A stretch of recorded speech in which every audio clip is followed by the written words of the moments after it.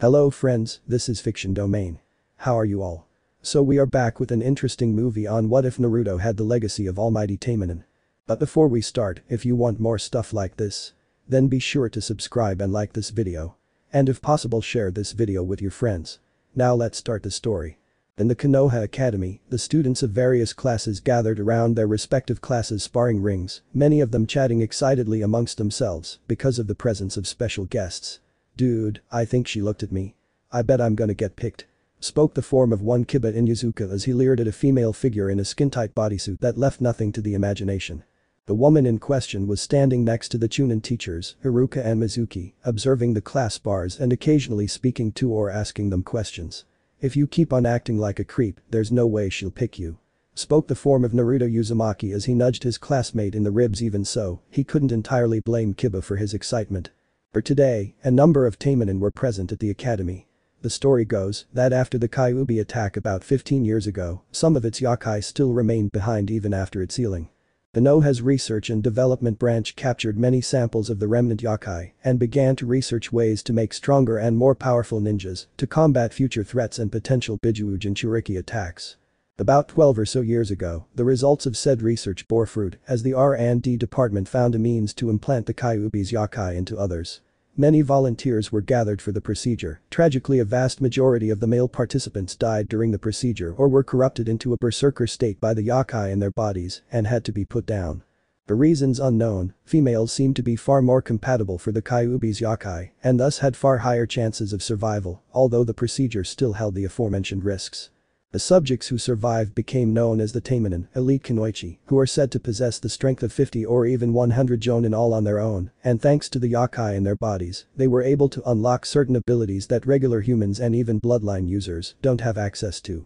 However, despite their strengths, there are also drawbacks. After the procedure, their chakra networks change and are unable to reproduce natural chakra anymore, thus preventing them from using jutsu techniques safely. If they use too much of their yokai at one time for using jutsu or in combat, they run the risk of becoming feral beasts whose only instinct is to either destroy everything in sight and/or violate anyone within reach.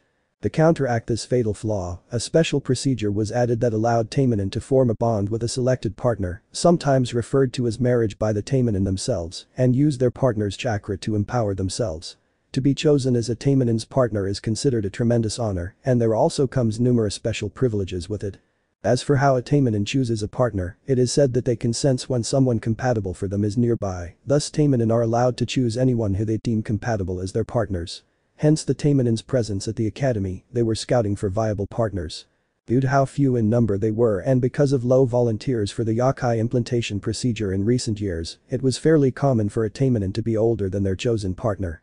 Supposedly, Taimanin had to be careful in choosing their partners due to the taxing demands for the chakra they sorely needed, so naturally people with low chakra reserves were often ignored by the Taimanin, hence why they are almost constantly seeking potential partners.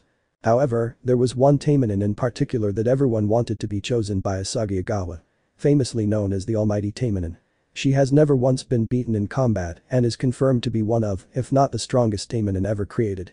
She was as cool as a cucumber and was considered to be one of the most beautiful women in Konoha. She was practically a celebrity. She often appeared on TV for interviews, gave motivational speeches, generously donated to good charities, and her face often appeared on countless magazines who unanimously named her most desirable woman in Konoha. Civilians adored her, shinobi respected her. She was practically the holy grail for anyone lucky enough to chosen for marriage. It should also be noted that it is exceptionally common for a Taimanin and their chosen partner to become lovers, which is probably why Taimanin refer to their partnerships as marriage. Though the lovers part was probably what had Kiba so excited. Meanwhile, as the Uzumaki mused to himself, Asagi was watching the class spars with a bored expression, watching a pair of fangirl-type students engaging in a pitiful schoolyard-type scuffle that involved scratching and a lot of hair pulling. These are supposed to be the future of Konoha's military, a sad future indeed. She thought to herself while shaking her head in dismay. She was here to find a worthy partner, not watch these cringeworthy spars. On a positive note, she could sense somebody in the crowd that could be a good match for her, but she couldn't pinpoint their exact location. Far too many people for her to get a proper reading. What about Sasuke-kun? He's strong and talented and is the top student of the entire academy. He'd make a perfect partner for you, Asagi-san. Spoke the form of Haruka as he gave a charming smile that made bile rise up in her throat.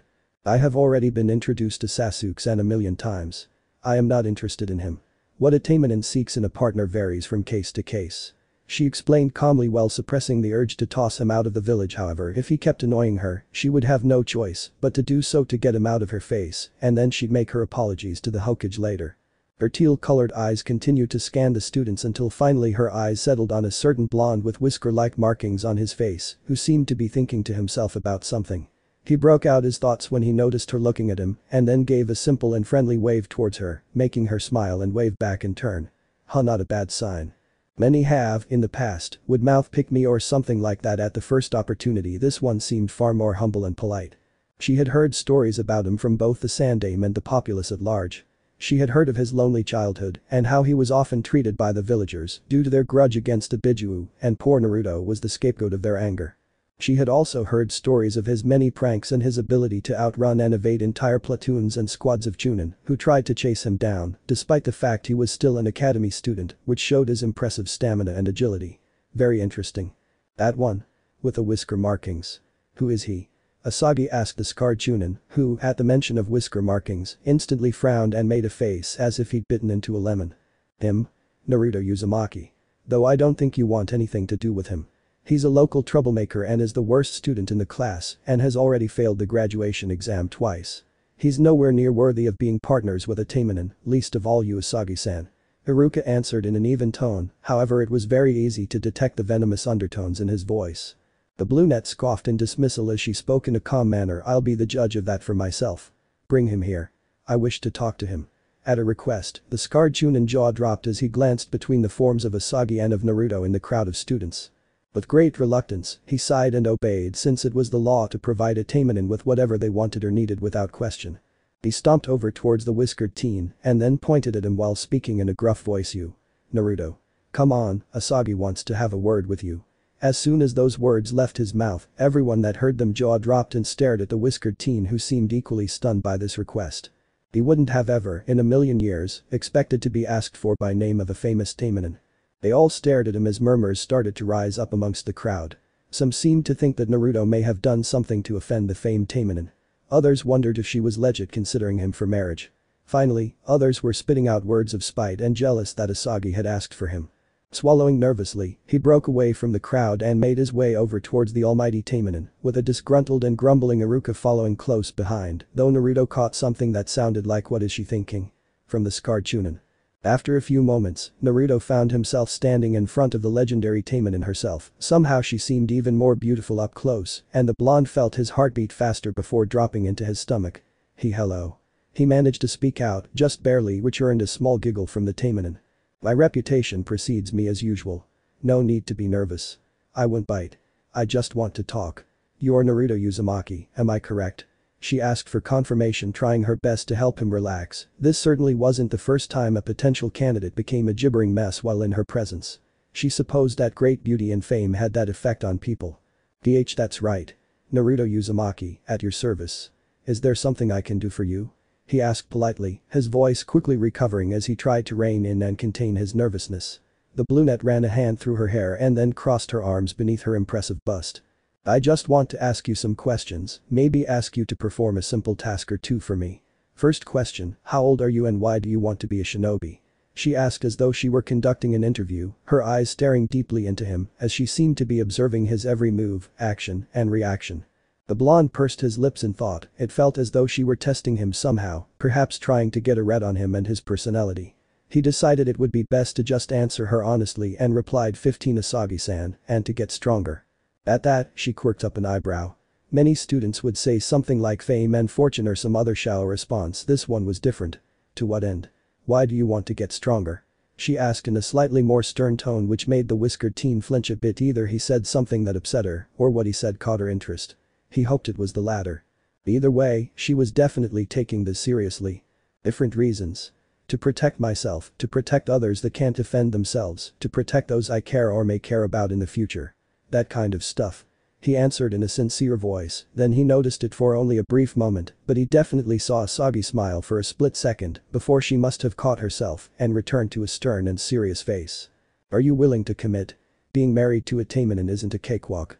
I will expect a lot out of you, and I will not tolerate laziness and half efforts. She spoke, her eyes boring into the blonde as he felt as if she were trying to peer into his very soul, scanning him for even the slightest hint of dishonesty. I am, and if you don't believe me, I'd be willing to prove myself to you, Asagi-san. He spoke in a tone of determination. At his response Asagi smiled softly as she accepted his response, finding herself pleased with how he responded. He was honest, sincere, and wanted to defend others. Yes, he was an ideal candidate for her. I have but one final request for you. I need to perform a small test of your chakra reserves. Asagi spoke and then pulled a small handheld device from seemingly thin air. It was a fist-sized device with a finger-shaped indentation in the center and a small monitor on it as well. Asagi then explained, this is a special device we Taimanin use to measure the chakra levels of our potential partners. Please place your finger inside and channel some chakra inside, it'll then calculate your chakra levels accordingly. The Uzumaki nodded in understanding since that made sense, a Taimanin would need someone who could provide plenty of chakra for them. He obeyed her instructions and placed his finger in the appropriate slot and channeled a small amount of chakra inside. The device came to life with a loud series of beeps and various numbers started flashing before Asagi's eyes. When the blonde had removed his finger, the Taimanin was surprised to see that the numbers were climbing higher and higher. Her eyes started to widen as there appeared to be no signs of the numbers stopping, until at last an error message flashed a few times before the chakra measurement device grew hot and then exploded in the palm of her hand and burst into flames, causing her to instantly drop it as she recoiled in shock with Naruto standing there equally surprised with an expression that screamed what the hell. Upon seeing this sight Iruka suddenly leapt forward and shouted Naruto. What the hell did you do? You dare try and pull a prank on a Taimanin? What are you? Stupid. At his accusation, the blonde raised up his hands in surrender and tried to explain that it wasn't a prank but an accident, however the Chunin refused to hear him and instead began chewing out the poor boy. Their words were lost to Asagi's ears as she stared at the device as it was still engulfed in flames. The only logical conclusion was that his chakra levels were so far off the charts that the device was unable to process the needed information, melted down from the inside and overloaded. Never before had she seen such a result, yet it also made a certain kind of sense, since he was the Kyuubi's container, of course, his chakra levels wouldn't be normal or average in nature, she couldn't afford to allow such a rare prize of this nature to slip through her fingers, and she could already sense that she and him had a strong compatibility rate. He was perfect. She was broken from her musing when she heard the Chunin Iruka say, I'm so sorry for the trouble Asagi-san. I knew he wouldn't be a good partner for you. He won't bother you ever again. The scarred Chunin then proceeded to drag away the whiskered teen who violently struggled and thrashed around in the Chunin's grip. Boy. Ligo, you bastard. I told you that it was an accident. I didn't do anything wrong. Naruto protested angrily for being accused of something he didn't do. Iruka then glared harshly at him, red in the face, and seemed ready to use his signature big head jutsu to shout at the boy. But was stopped when Asagi placed a hand on Iruka's wrist, which caused both the Chunin and Uzumaki to fall silent and look towards the blue net. Her face was an unreadable mask as she stared at the Chunin, getting the silent message. He reluctantly released the whiskered teen from his grip. Meanwhile in the background, Naruto's entire class were watching in dead silence, wondering what the famed Taimanin would do with Naruto. Most of them believed that she was about to punish him, but instead she stated loud enough for all to hear, I'll take him. 3 words. 3 words was all it took to launch the class into complete pandemonium, as everyone could only express shock and disbelief that the most famous and powerful Taimanin in all of Konoha had chosen the dead last of all people for a partner. There couldn't possibly be a more mismatched pair if there ever was one. Almost every boy in the crowd glared at Naruto in pure hatred and jealousy that he had been picked over the rest of them, and now he was going to be married to the famed almighty Taimanin herself. He would have access to the best training, the best equipment, the best everything. Now it would all be his for the taking. Iruka was one of the few to remain silent, his face having changed from a dark crimson to a deathly white in the span of a few seconds. From the shocked and pained expression on his face, it almost appeared that he had shat out his own heart. "You what?" was the only intelligent reply that the blonde Uzumaki could mutter. He wondered if he had perhaps misheard her, however she gave him a reassuring smile and then bowed to one knee with her hands placed above her chest, a gesture that Taimanin performed when they had chosen their partner and were about to propose marriage. "Naruto Uzumaki, I can sense that you are kind, capable, and loyal.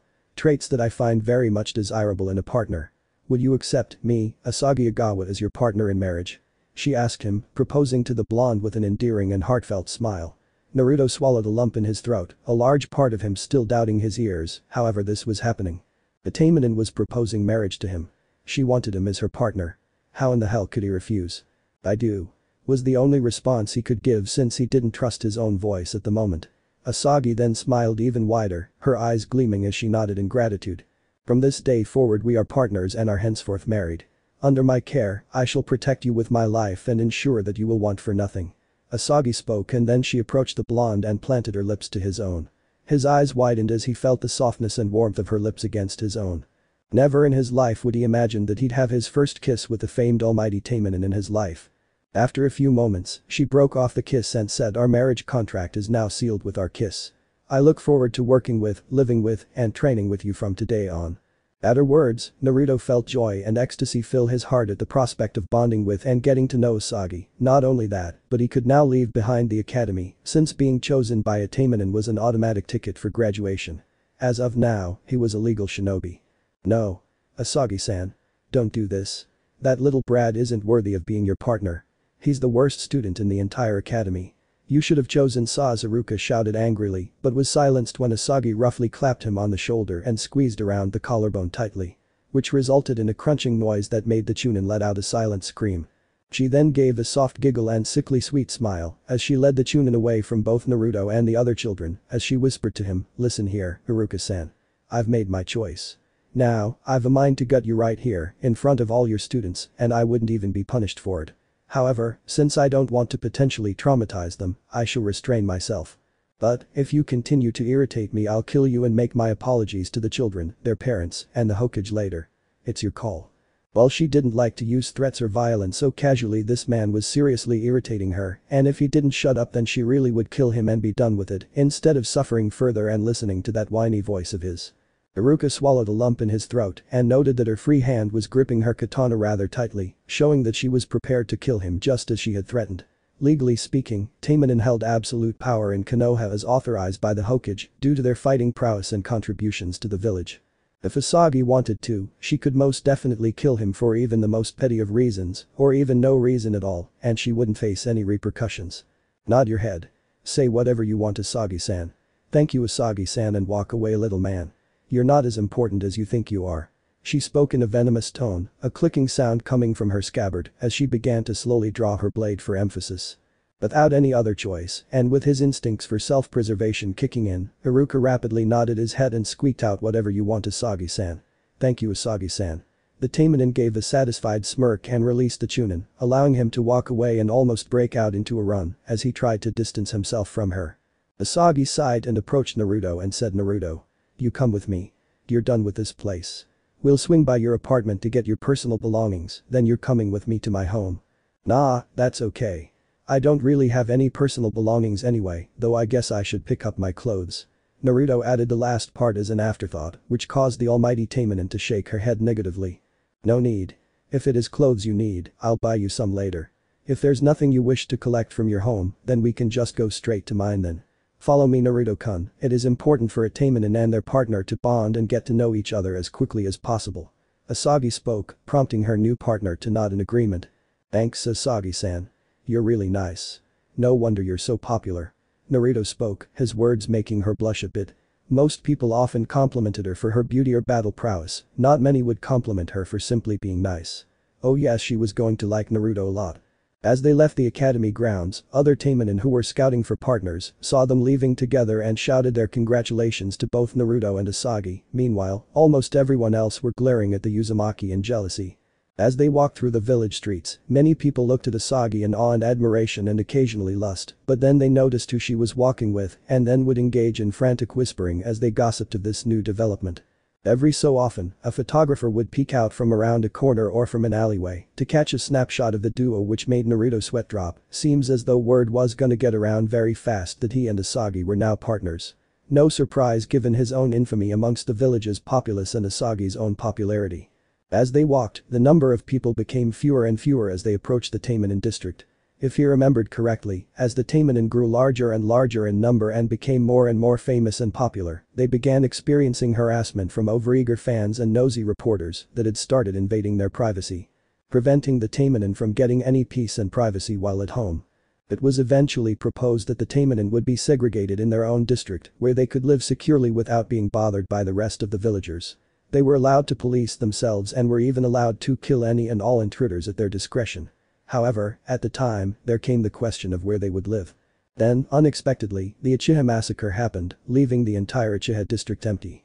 With all but one of the Uchihas now gone, it was quickly dubbed meaningless to leave it in Sasuke's hands, since he had no need for an entire district all to himself. Thus the Uchiha district was given to the Taimanin and redubbed as the Taimanin district. Some protested this unprecedented action, mainly those who wanted to get in Sasuke's good graces. Said protesters argued that this was a violation against the Uchiha clan, to which many, including the Hokage, would quip what clan? It's just one boy now. From what Naruto had heard about the Taimanin district, they all lived in the lap of luxury in homes designed specifically to their tastes. Pretty vague, but it sounded like paradise in comparison to his crummy apartment that had a funny smell that consisted of mildew and rot.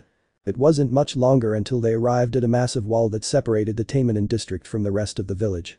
The wall was specifically designed to be resistant to jutsu techniques and had certain seals placed upon it that prevented shinobi from climbing over. With the help of chakra, supposedly said seals were implemented when a certain pervert kept on trying to break into their homes but repeatedly escaped capture. There was also numerous signs planted across the wall that read as "Go away," or "Trespassers will be killed on sight," or even "Perverts will be castrated with extreme prejudice." Understandably, the Taimanin were very serious about keeping intruders out since they valued their privacy. Naruto then turned his attention to a large gate where an orange-haired Taimanin with large breasts stood guard carrying a large weapon that resembled a bazooka. She was smoking a cigarette and observed both Asagi and the Uzumaki approaching before speaking. "Yo, Asagi. Nice to see ya. Who's this? You finally get married?" At this, the almighty Taimanin nodded and replied, "Indeed. This is my partner, Naruto Uzumaki. Naruto, meet Mika Kamimura, she frequently guards the district walls and gates. Anyone who tries to get in without one of our members' permission gets blasted by her flames. We'll make arrangements so that you'll have a passport so that you can enter and leave without issue." "Nice to meet you, Mika-san." Naruto greeted politely, though inwardly was thinking seriously.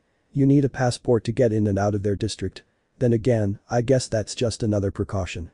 Asagi then produced a passport from seemingly thin air and presented it to the orange-haired woman, who inspected the passport carefully for any signs of forgery. She then nodded and spoke. "Okay. Checks out. Go on in. You enjoy yourself, Naruto. Be seeing you around." Mika then snapped her fingers and in response the gate started to open, allowing the new couple to enter inside. As they walked through the gates, Mika then suddenly called out from behind them, "Hey Asagi, you bagged yourself a cute one. I'm kinda jelly." This earned a small laugh from the brunette, who waved Mika off as they continued on towards her home. As they walked through the Taimanin district, the Uzumaki saw many of their homes, many of which were of unique designs. Some preferred Western styles, others Eastern styles, some had visible swimming pools, others had private gardens, each home obviously unique to their owners. They would sometimes pass by a Taimanin who would happily wave to Asagi, then take notice of Naruto and offer their congratulations before moving on. Now that he thought about it, Asagi was also labeled as the unofficial but undisputed leader of the Taimanin themselves, which granted her even greater influence in the village. After a few more minutes of walking, they arrived at an Eastern-style home that had an elegant stone garden that could be outside, as well as a private dojo for training. Come to think of it, if Naruto's memory served him correctly, this exact spot used to be where the Uchiha compound used to be, the home of the clan head Fugaku and his family, Sasuke concluded. A little ironic if you ask him, or perhaps a form of poetic justice, since the blonde didn't have many good memories of when the Uchihas were around, though he did have some nice memories of Itachi, who treated him with decency, and his mother Mikoto, who was also nice to him on the few occasions they met. A shame that Mikoto died. Maybe if she had lived, Sasuke wouldn't have been such an asshole. Ah well, no point in speculation. "Everything okay, Naruto-kun?" Asagi asked as she unlocked the front door of her home, which prompted the whiskered teen to reply, "I'm fine. Was just thinking about something. Don't worry about it." She accepted his answer and then ushered him inside of her home. At the entryway, Naruto removed his shinobi sandals, with the brunette removing her own footwear as they entered deeper inside.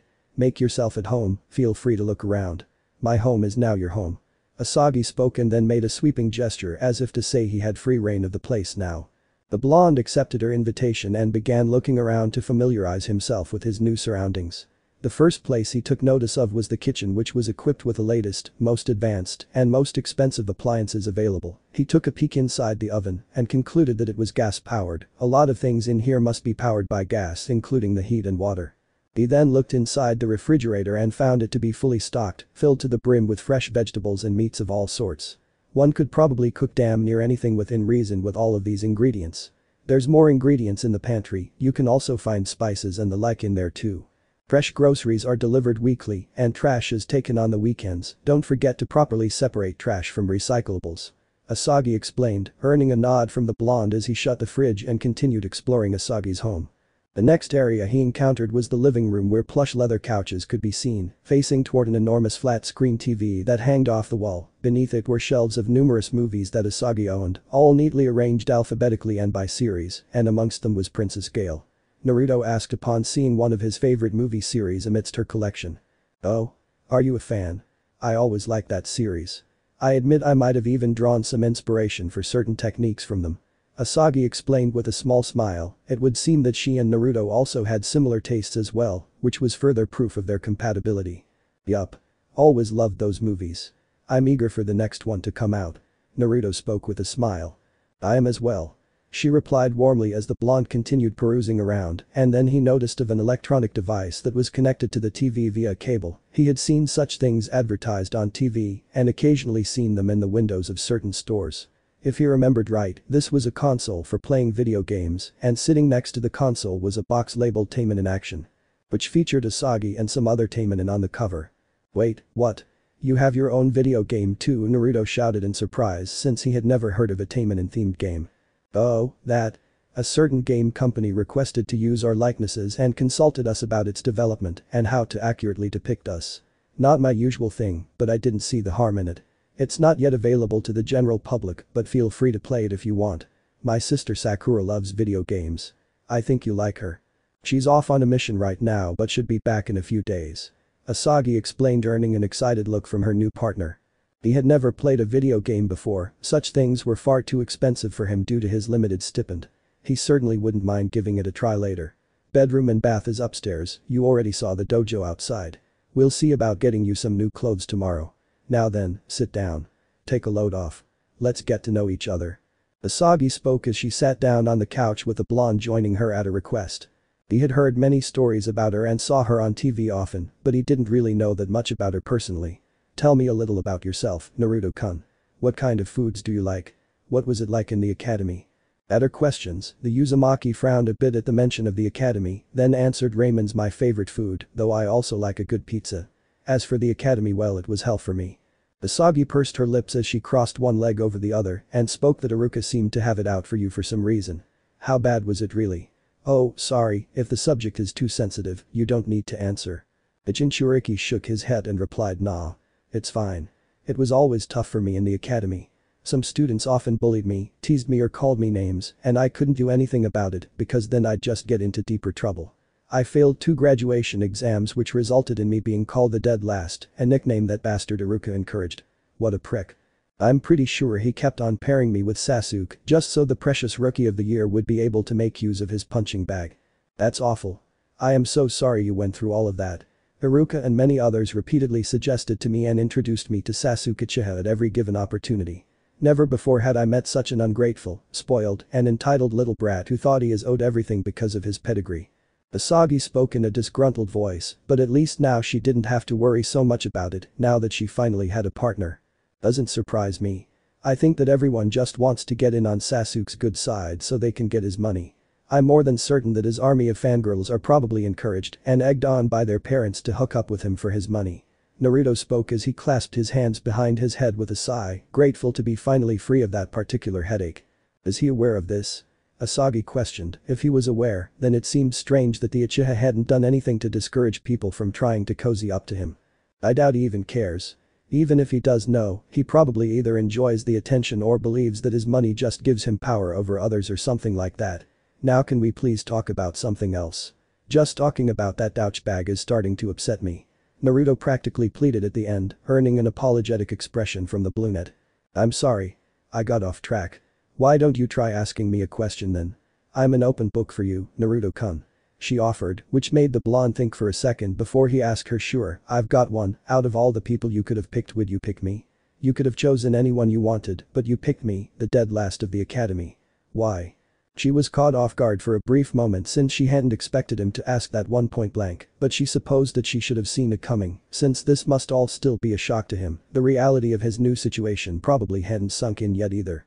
She sighed and then started to answer his question as best she could. Well, I have been trying to find a viable partner for years now. Unfortunately, my own fame and popularity made it difficult to find a good partner. Many wished to join me, hoping to coast off my fame and fortune, or simply desired me for my body. There were a few occasions that I'd almost chosen poorly, but thanks to the help of my sister and friends, I was able to avoid making said poor decisions. From the first moment I sensed you, I felt that you were different than many I had previously encountered, especially when I took notice when that Iruka fellow tried repeatedly to discourage me from speaking with or even considering you for marriage. I am also aware of your unique status in the village as well, yet despite your upbringing, you retained a strong sense of loyalty, kindness and justice, traits that I admire very much. When she had finished speaking, the blonde smiled and nodded as he spoke. I'm glad. It means a lot to hear you say all that. I guess even being famous and gorgeous has its drawbacks. At any rate, I'll do my best to support you as your partner Asagi-san. Please. You can call me Asagi-chan if you wish. We must become comfortable and familiar with each other if we're to be proper partners.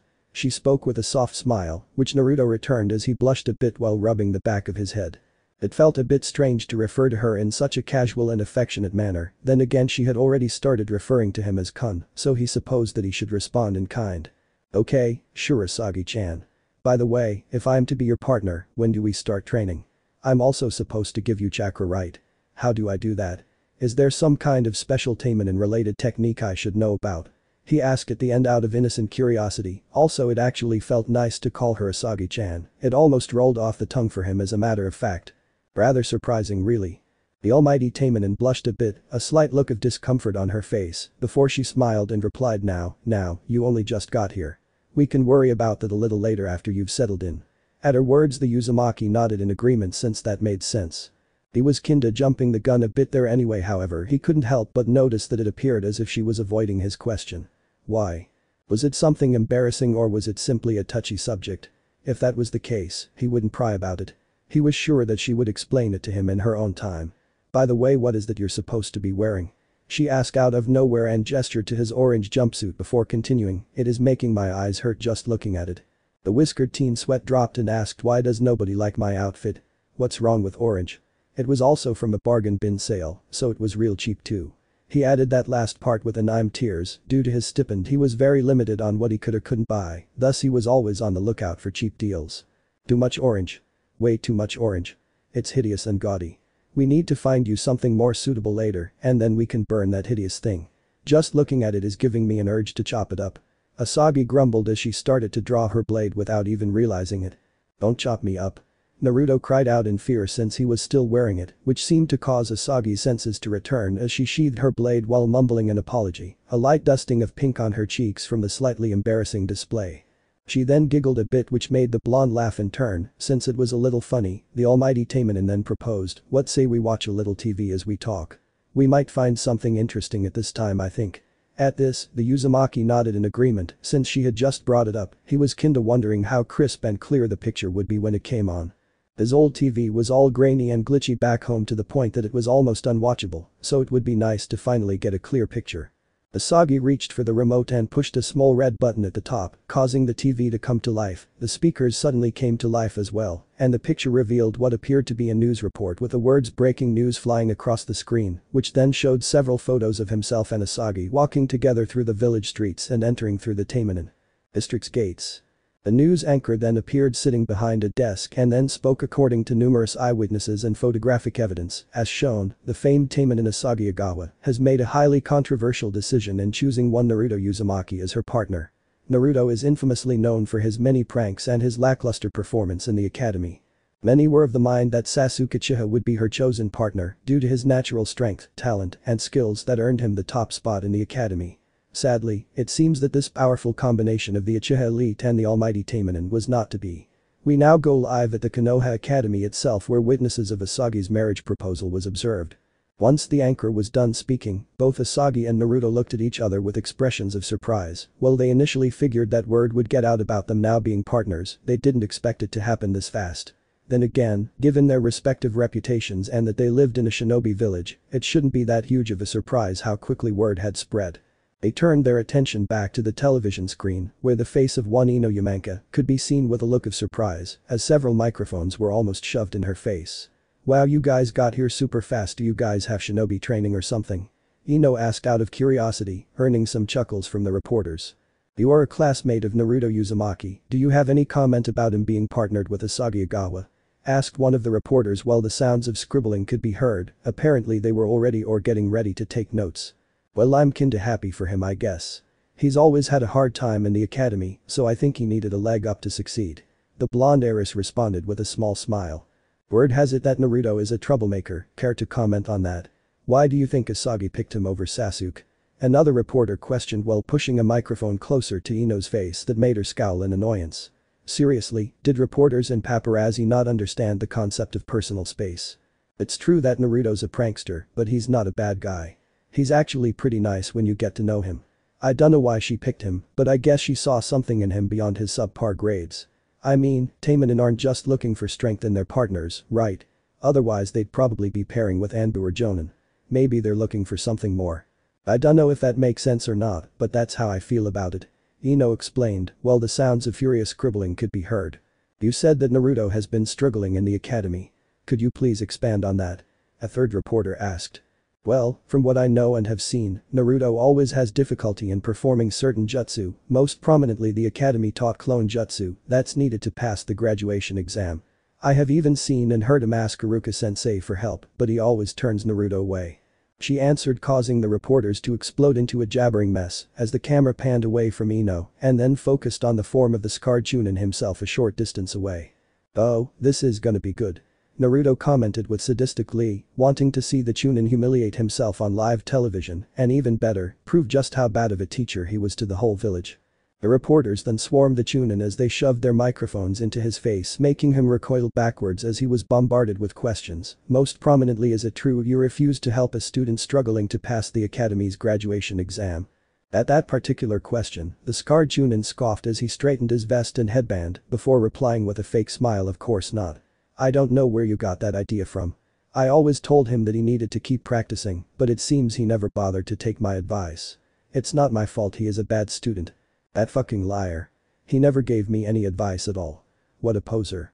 Naruto muttered angrily as he flipped the bird towards the TV screen, or more specifically at the Chunin himself, all the while Asagi frowned deeply at Iruka's behavior. The reporters could be heard scribbling more notes before one pointed out, Naruto Uzumaki has been in your class since his very first day at the academy, yes. If he is such a bad student as you claim, why didn't you or your partner make attempts to push him towards being a better student? Why hasn't he been able to master the clone jutsu during his tenure in his class? At that line of questioning, Iruka's facial expression almost instantly changed as his face paled, sweat started to form on his skin, and his face became all scrunched up, like he was trying to keep himself from losing control of his bowels in that moment, and his eyes wouldn't stop looking around, as if he were trying to find some kind of exit to run to. Are you neglecting all of your students or just the ones you don't like?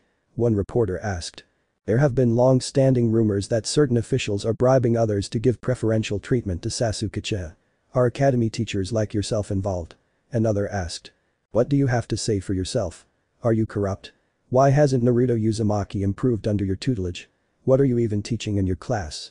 Are the children being properly prepared for their shinobi careers? Is the future generation of Konoha's military compromised? Another reporter asked in a rapid-fire manner. Iruka's face started to grow red as the pressure mounted on him, which seemed to increase further since they had him backed into a corner. Growing irritated with their line of questioning and wanting them to be silent, Iruka perhaps made the worst mistake of his life. Shut up. All of you. Leave me alone. Iruka lashed out, then stormed off, trying to retreat from the reporters before they could question him further. Not that they needed to, his reaction was all that they needed. Suffice it to say, Iruka was definitely gonna answer for that later. As this went on, Naruto's stomach grumbled, which made Asagi giggle a bit as she turned off the TV and then spoke. Seems like someone's hungry. Food sounds like a good idea right about now. How does steak sound? Would you like to try some filet mignon? She got up from the couch and made her way towards the kitchen, where she retrieved a large cookbook loaded with numerous recipes and then flipped over towards the appropriate section. The Uzumaki swallowed as his mouth salivated at the thought of a good meal. Never had steak before. He commented since it was yet another thing he had never been able to try, again due to a limited budget, and filet mignon. If he remembered, that was the most expensive cut of all. Wow, he had just gone from living in a slum to living like a damned king. No. Never. Well, I think it's time to fix that. I think I'll wrap it up in a nice layer of bacon. She spoke with a smile while tracing her finger along the page of a certain recipe and then began to collect the necessary ingredients from the fridge and pantry, along with a variety of spices. Now I need a side dish to serve it with. Naruto-kun. Would you prefer a baked potato or French fries?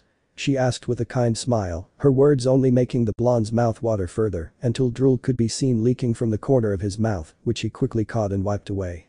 The latter if that's fine. Also you seem to know your way around a kitchen. Naruto commented at the end, to which Asagi giggled slightly. I love to cook, it's something of a hobby of mine. Also it is a good skill to have when one is traveling about on the road. She explained with the blonde nodding in understanding. While he was no stranger to a kitchen, he often had little room to experiment due to limited ingredients and tools and again, a limited budget. Please Naruto-kun. Sit down, relax. There's no need for formalities. This is your home now. I want you to feel welcome. As I promised you earlier, you won't want for anything. Also, if anyone dares try to intimidate you into leaving me, don't hesitate to speak with me about it, I won't allow anyone to even think of trying to bully you. She promised him with a sweet smile, which almost brought a tear to the Jinchuriki's eye as he took a seat as he observed Asagi preparing their meal. No longer was he alone in an old and decaying apartment, he now had the chance for a new life and a fresh start by Asagi's side as her partner. He had only known her a short time and she was already treating him with such care and kindness. He could only hope that he could live up to whatever expectations she may have for him. Starting today, a new chapter in his life was about to begin. Hami, that dinner was good. Asagi sure can cook. Naruto muttered to himself as he stood beneath a shower head, allowing the warm water to wash over his body as he mused over his new situation. He never imagined that a proper shower could feel this nice, since his apartment had pretty questionable water pressure and it took seemingly ages for the water to warm up to an appropriate temperature. In Asagi's shower though, the water heated up very quickly and the liquid hitting him almost felt like a massage in a way. He kinda chuckled at how a simple everyday thing was bringing him so much pleasure, maybe it was because he felt like he could actually enjoy it now.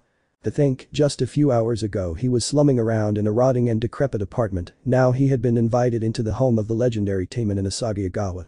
A tiny piece of him kind of wondered if perhaps this was all a dream, perhaps because the reality of the situation hadn't fully sunk in yet. He sighed as he lathered his hair up with some minty-smelling shampoo, it seemed like Asagi also had similar tastes in shampoo and body wash like himself. Nothing fancy, but will definitely get the job done, which is all he cared about. Everything all right in there? The voice of the famed Taimanin called out through a very slight opening in the bathroom door. Yeah. Sorry. Am I taking too long? I was just enjoying your shower I guess. He spoke sheepishly, feeling a little guilty if he was hogging the bathroom in the event that she wanted to use it for herself. Take your time. Don't forget that we have several errands to do tomorrow. Since you're now my partner, we need to get you registered for your shinobi license and get you a passport so you may freely come and go out of the Taimanin district. Oh, and we also need to get you some new clothes. She stated in a kindly manner, giving him a gentle reminder of the tasks they needed to perform. Things were happening pretty fast now, not that he was complaining. After a few more minutes in the shower, he shut off the water and exited, finding a bathrobe and his boxers, which had been recently washed by Asagi, were waiting for him. He slipped on his underwear and put on the robe, admiring the softness of the fabric. He exited the bathroom and found Asagi casually lounging on her bed, wearing an almost see-through nightie with lace underwear, a book in one hand and a glass of wine resting next to her on the nightstand. The sight made him blush a bit since he wasn't expecting to see her in that state of dress. He supposed that it would be a regular occurrence and he'd have to get used to it, not that he minded. It made for a very pleasant sight after all. She glanced up at him and smiled warmly as she spoke. Have a seat Naruto-kun. You can turn on the TV if you want. She then gestured to the bedroom TV hanging off the wall and patted the space next to her. While the offer was appreciated, he was pretty sure all the channels were still talking about him and Adagi. That aside, he felt pretty tired anyway. He chuckled a little nervously as he accepted the invitation and slipped into the bed with her. He felt rather bashful since he wasn't used to living with another person, least of all a woman. Not to mention there was the fact that Asagi insisted that they slept in the same bed together so that they may continue to bond and grow closer. Something wrong? You seem a little stiff. The almighty Taimanin asked with a little smirk. Sorry. This is all kind of new I guess. He answered honestly, earning a nod of understanding from the brunette. Don't worry. I promise to take good care of you. If you ever feel uncomfortable or need to set boundaries, please tell me. I won't force you into anything you don't want to do. She spoke soothingly and gently cupped his cheek with her free hand while touching her forehead to his. The affectionate gesture made the Jinchuriki tense up a bit before relaxing. He inhaled deeply, taking in her scent. Kami, Asagi smelled so good. Her skin felt soft and smooth, and her touch was warm and gentle. He felt a strong urge to snuggle up to her and melt into her embrace. Almost as if sensing this, she set her book aside and pulled him close until their bodies were pressed together, her soft but firm breasts almost enveloping his head as she gently massaged his scalp while she sang softly, "If I had words to make a day for you, I'd sing you a morning golden and new. I would make this day last for all time. Give you a night deep in moonshine." As she sang, the blonde felt himself relaxing against her, his eyes growing steadily more and more heavy as sleep slowly took hold of him. Between the comforting feel of her body and the softness of the luxurious memory foam mattress, he felt himself almost drifting away until finally he blissfully fell into a deep sleep. Asagi smiled and placed a tender kiss atop his forehead, knowing that the excitement and the day's events must have tuckered him out. He was such a sweetheart and a little shy too. She was definitely going to enjoy having him as her partner. She wasn't sure why, but there was something about him that made her heart soar and she wanted nothing more than to make him happy. She had attempted other relationships in the past for potential partners, but none of them made her heart flutter in the way that Naruto did, and they had only known each other for less than a day. Oh yes, she was very much looking forward to deepening her bond with him. Asagi turned off the lights and then pulled the covers over their bodies, snuggling close to the blonde as subconsciously wrapped his arms around her. How cute. He liked to cuddle. She smiled as she rested her head against her pillow and whispered, "Good night, Naruto-kun." The next morning, Naruto yawned as he stirred awake, his eyes fluttering open as he found himself cuddling with the still sleeping form of the famed Taimanin, their legs tangled together as she gave off a very light and barely audible snoring. Her face seemed so peaceful as she slept soundly. Honestly speaking, he felt so comfortable right now, he didn't really want to get up, but he kind of felt nature's calling much to his annoyance, which meant he was going to be forced to leave the bed. He sighed to himself and tried to pull away, only to find that Asagi was still holding him rather tightly. He feared that if he pulled away too hard, that it would wake her up, but at the same time he really had to go. He muttered an apology and slowly pushed against her to try and find some leverage, and as expected her eyes opened as she woke up. "Good morning. Sleep well?" He nodded at her question and replied, "Sure it did. Sorry that I woke you but I kinda gotta go." He muttered the last part in embarrassment which made her give an ah of understanding and released him. As he got off the bed, she noticed something, a very large bulge in his boxers. "Ugh," she whispered to herself, but it was still audible enough for the Uzumaki to hear as he wondered what she was talking about. He then followed her gaze downward and realized that she was eyeing his morning erection. He flushed a deep scarlet in embarrassment and quickly retreated into the bathroom while shouting, "I'm so sorry." There was an unintended slam of a door as Asagi mused to herself, wondering exactly how large his manhood was. While she couldn't figure on an exact measurement, there was no room for doubt that he was definitely above average. She then bit her lip upon realizing that he was probably beside himself with embarrassment or shame. It would be best to wait for a bit before speaking to him about it. Especially since intimacy would soon become part of their daily life. That aside, there were other things that had to be checked off for today. Though for some reason Asagi suddenly got a feeling that today may yet be a massive headache. Meanwhile, in the Hokage's office, Hiruzen Sarutobi sighed as he rubbed his temples. Sitting across from him was none other than Haruka Yamino, who seemed like he wanted to vanish out of existence, especially since there was a little television sitting atop the Sandame's desk, which was replaying the footage of the scarred Chunin snapping at the reporters that were there that day. "I cannot begin to express how your outburst is an embarrassment, Haruka. Since the footage aired, I have been bombarded with questions and complaints about the quality of the academy's teachers and the curriculum. People are even asking questions about preferential treatment of certain students, especially Sasuke." The Hokage spoke in a grave tone as he glared at the academy teacher. "That has nothing to do with me. I never gave special treatment to him."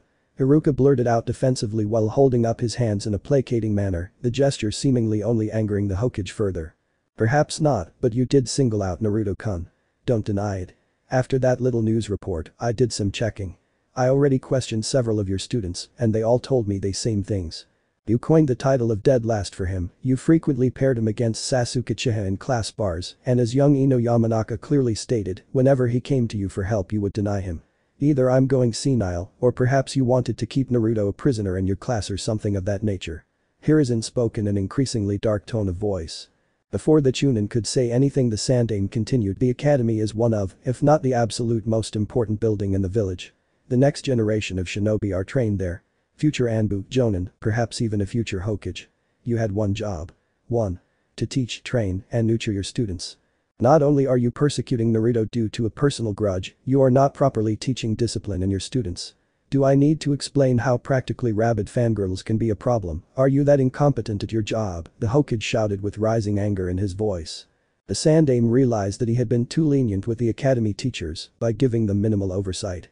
While he didn't wish to constantly peek over their shoulders, he now realized that giving them too much leeway offered them opportunities to cut corners. This was unacceptable. There was a rapid knocking at the door, catching the attention of the Sandaime since it sounded urgent, which in turn allowed Iruka to breathe a sigh of relief. This isn't over, Iruka. Come in. He shouted the last part towards the door, allowing the person knocking entry into his office. The door was shoved open as an orange blur appeared with a female figure slapping her palms down on the Sandaime's desk with enough force to make the wood splinter and crack. What happened? What happened to my sister? Where's my Wani-chan? Shouted the form of Wanagawa Sakura, Asagi's younger sister. Wa Sakura-san. What are you doing back so soon? You weren't scheduled to return for another few days. The Hokage questioned since the tomboy Taimanin was supposed to be on a scouting mission to investigate a certain shipping tycoon. Eh? You sent me this urgent summons. She replied in clear confusion as she produced a rather official-looking document, signed and stamped with the Hokage's signature and seal. The document gave orders to the Orange Tea to return to Konoha immediately due to an incident involving her sister. Very strange. Not that I don't appreciate you responding so promptly, but I never sent this to you. Hiruzen muttered as he pushed the summons aside as both he and Sakura exchanged confused looks with one another. Wait, if you didn't call me back then who the hell did? She questioned with a raised eyebrow. She didn't like being played for a fool, and she especially didn't like that someone may have led her on with false worry about her elder sister. I did. Spoke an aged voice as the form of one Homura Midokado entered inside the office. Hiruzen glowered at his teammate and spoke. I never gave you permission, much less the authority to act on my behalf in such a manner, Homura. I only acted in the best interests of the village, Hiruzen. You should know that by now. Homura spoke as he smoothed out his robes, his lackluster response making the Sandaime glare at his teammate and advisor, who was clearly overstepping his boundaries. For many years, Hiruzen had relied on his teammates and old comrades for counsel, but lately it seemed that they had become too accustomed to their positions. The hell do you want, you old fart? I ran all the way from Wave Country non-stop for this. Sakura yelled as she snatched up the fall summons, crumpled it in her fist, and then threw it at the Sandaime's teammate, making the ball of paper bounce off his chest, while Homura retained a passive expression. It would be best that we speak in private about this, Sakura-san. Good day, Hiruzen, Iruka. The aged counselor spoke as he gestured for the Orange Tea to follow him, making her stamp her foot while puffing her cheeks as she followed after him out of the office. The Sandaime didn't like this one little bit. It was safe to assume that this was in relation to her elder sister Asagi choosing Naruto as her partner, a decision that was met with widespread criticism and controversy since it was often believed she was supposed to have chosen Sasuke, almost as if their pairing was preordained or something. Hiruzen considered intervening but decided against it since he was certain that Asagi herself would clear up any confusion. That aside, he had more pressing concerns to worry about at this time. One of them being Iruka and his lack of performance. Now then, where were we, Iruka?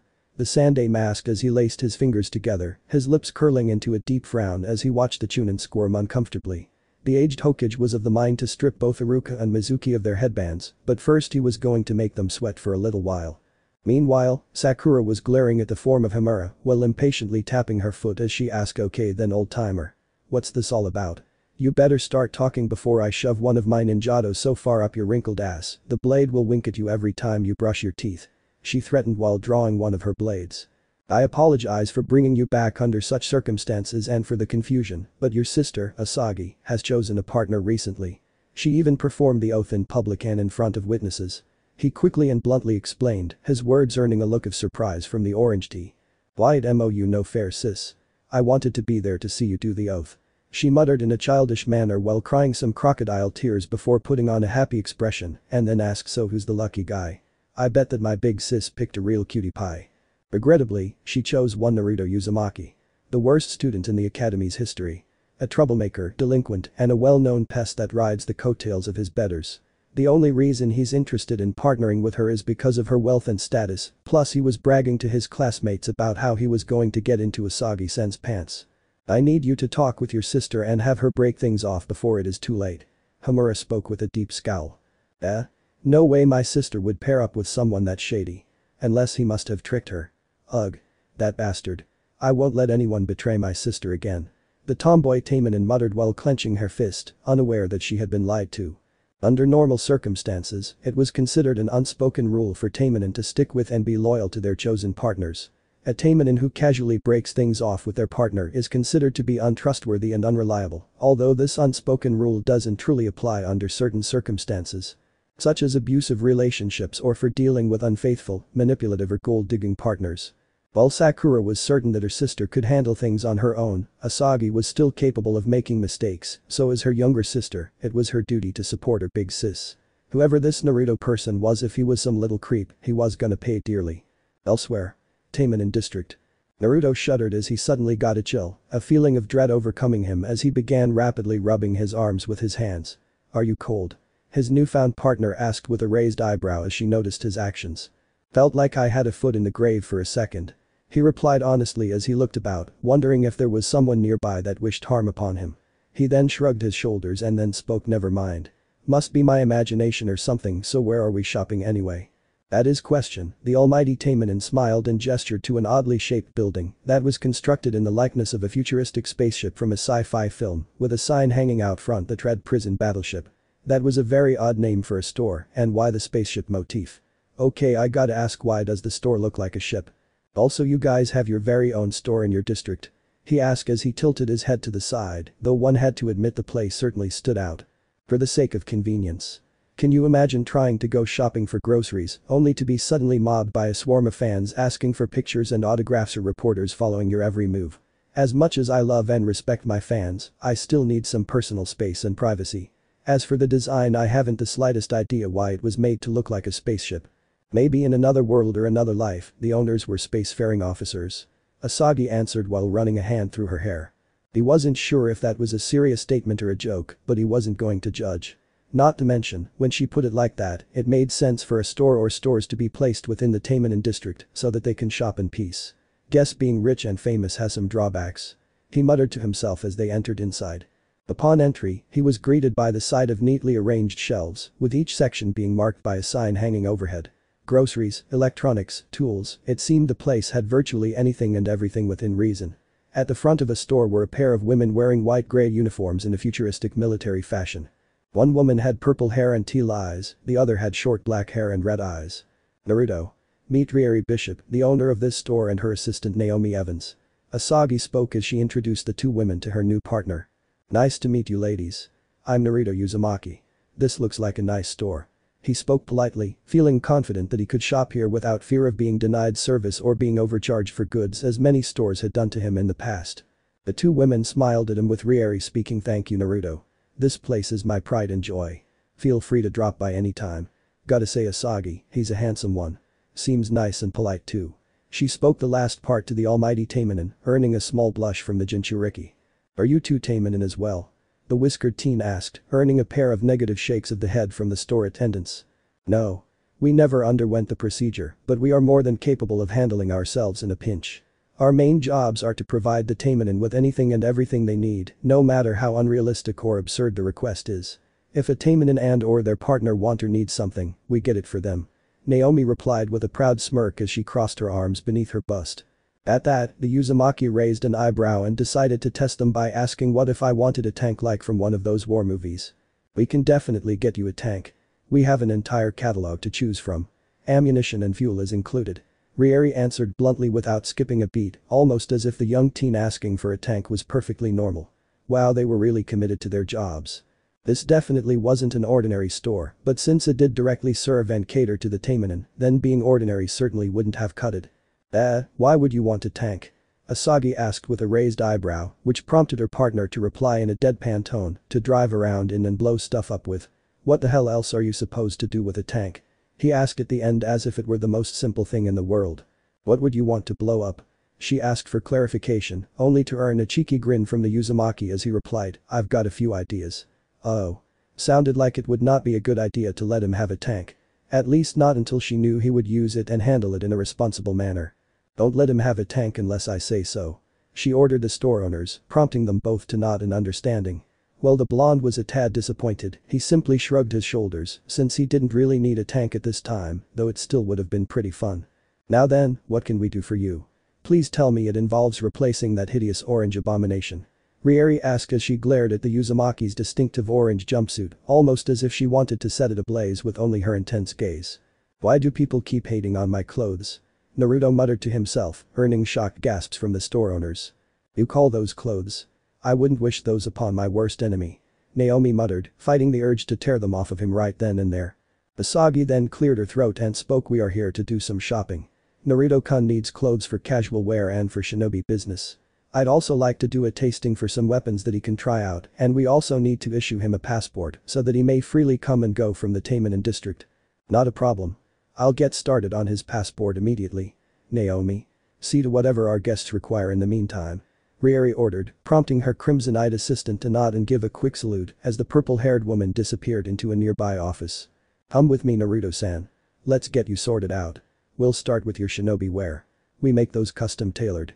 Naomi spoke as she guided him to a corner area where a set of mirrors were located. She pulled out a roll of measuring tape and unfurled it, followed by a clipboard and a pen from a nearby shelf, and then began taking his measurements. We'll need 8 suits. 4 for day and 4 for night. Asagi spoke as she sat herself down in a chair closely as she fingered her katana, observing her new partner with a small smile. The Uzumaki said nothing as he trusted that whatever the almighty Taimanin recommended would probably be for the best. He had never owned a suit before, much less had one custom tailored for him. On another note, he definitely wouldn't mind the dapper appearance. He quietly listened as Naomi and Asagi did a little back and forth with the former asking any preferences for the suits. Social setting. Italian style.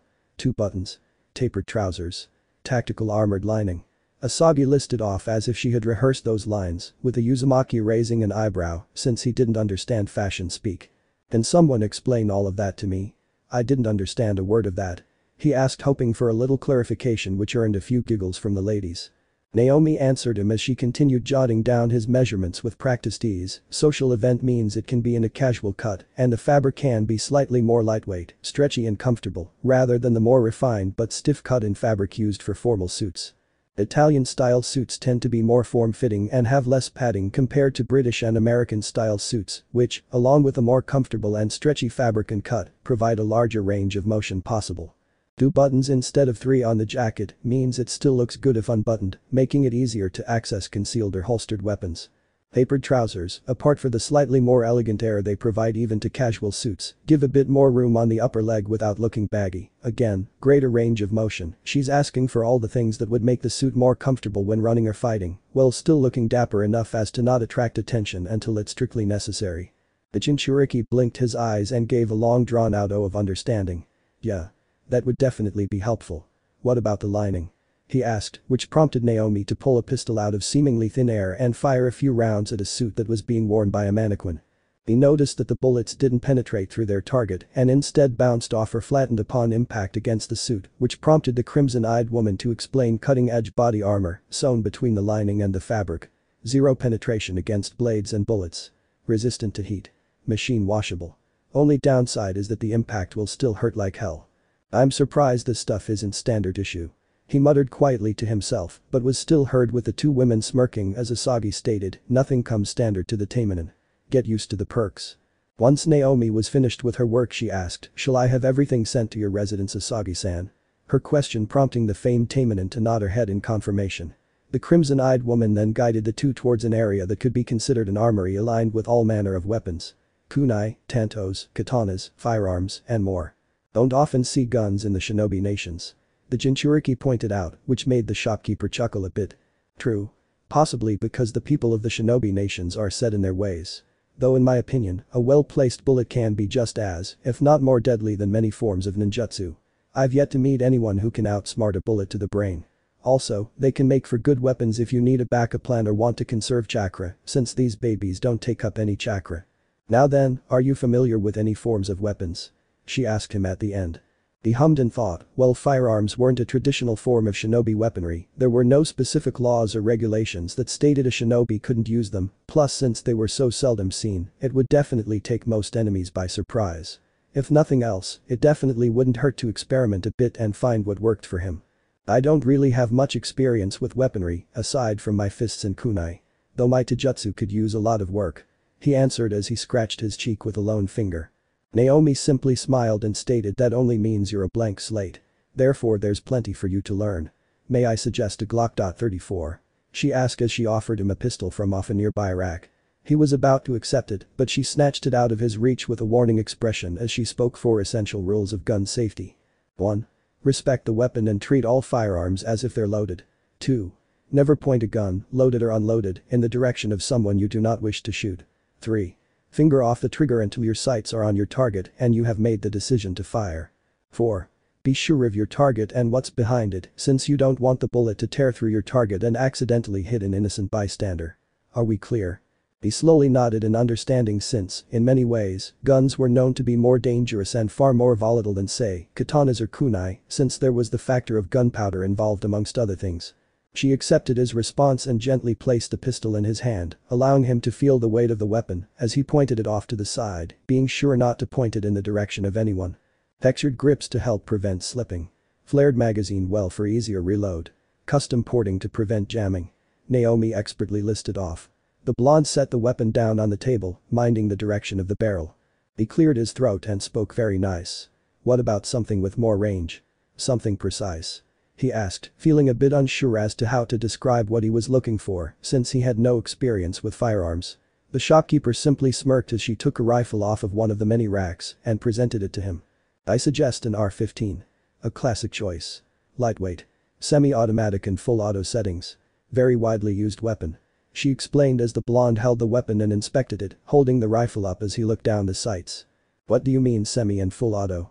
He asked. He then felt a hand on his shoulder and saw Asagi was now standing next to him. She gently maneuvered the rifle so that the stock was resting firmly against his shoulder. Always hold a rifle or shotgun against your shoulder to better absorb the recoil, otherwise it'll fly out of your hands or smack you in the face. Semi means it'll fire 1 bullet at a time with each pull of the trigger, full means that you can hold down the trigger and it'll keep spitting bullets until the magazine is empty. Some weapons can release short bursts of bullets as well. Like any other weapon, you have to familiarize yourself and get used to the handling of firearms. Asagi explained, earning a nod of understanding from the Uzumaki. It seemed there was a lot more to firearms than he had originally thought. Most action movies never really covered this kind of stuff.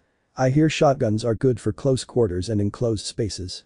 Any recommendations for that? He asked since he knew that much at least, recalling that such weapons were used as trench cleaners. Or was it trench sweepers? I think an AA-12 will do the trick. Rapid fire. Drum magazine. You need to do a sweep through a building loaded with say, triad members, this will blast through them. Naomi spoke in a rather excited manner as she placed the weapon in front of him. Like all the others, he picked it up and got a feel for it before setting it down. If I run out of bullets, I'll need a different sort of weapon. I always wanted to learn how to use a katana. Naruto spoke, his words earning a twinkle of the eye from his partner, who was very much eager to teach him the fine arts of kinjutsu. Naomi smirked as she picked up a katana and presented to the blonde forged in Iron Country, the home of the samurai. You won't find a better blade. Razor sharp, perfectly balanced, and capable of channeling chakra. You can never go wrong with a good blade, especially one directly from Iron Country. The Uzumaki accepted the blade and noticed how lightweight it was. It weighed almost nothing in his hand. As far as he was aware, the samurai jealously guarded the secrets of their forging techniques. Any blades made outside of Iron Country were almost always dubbed as inferior, save for some exceptions. Thanks. He spoke gratefully as he set the blade down, believing that he had covered his bases. With his weapons shopping done, the crimson-eyed shopkeeper directed him to another clothing area, one filled with various casual wear, most of it being made up of generic sizes and brands that could be found anywhere. Perfect for lounging around in. Can you do a rush order on his suits? I want to get him out of that orange monstrosity as soon as humanly possible. Asagi requested, earning a quick nod from Naomi. With their shopping now complete, Naomi bagged up all of Naruto's casual wear, underwear and socks, and rang up Asagi for their purchases, promising to deliver all the suit's ammunition and weaponry directly to her home when everything was ready. The blonde's eyes nearly bugged out of his head at the total price of their purchases, not even 20 years worth of his monthly stipends could cover even a fraction of the cost. He felt a bit bad for Asagi having to pay for it all, but she didn't even blink an eye as she quickly signed a check. She then looked at him, and he must have been making some sort of face because she stated in a soothing voice, "Don't feel bad, Naruto-kun. Remember my promise. I promised you would want for nothing. That aside, money is of no concern to me." That made him feel a bit better as he gave her a light smile. He then noticed Rieri approaching them with a passport in hand as she offered it to the Uzumaki and spoke in a professional manner, "Your passport, Naruto-san. You can get your picture put in at the same time as your shinobi registration. Feel free to come by for all of your shopping needs." He nodded in understanding as he accepted the passport and bid the two shopkeepers goodbye before heading outside with Asagi.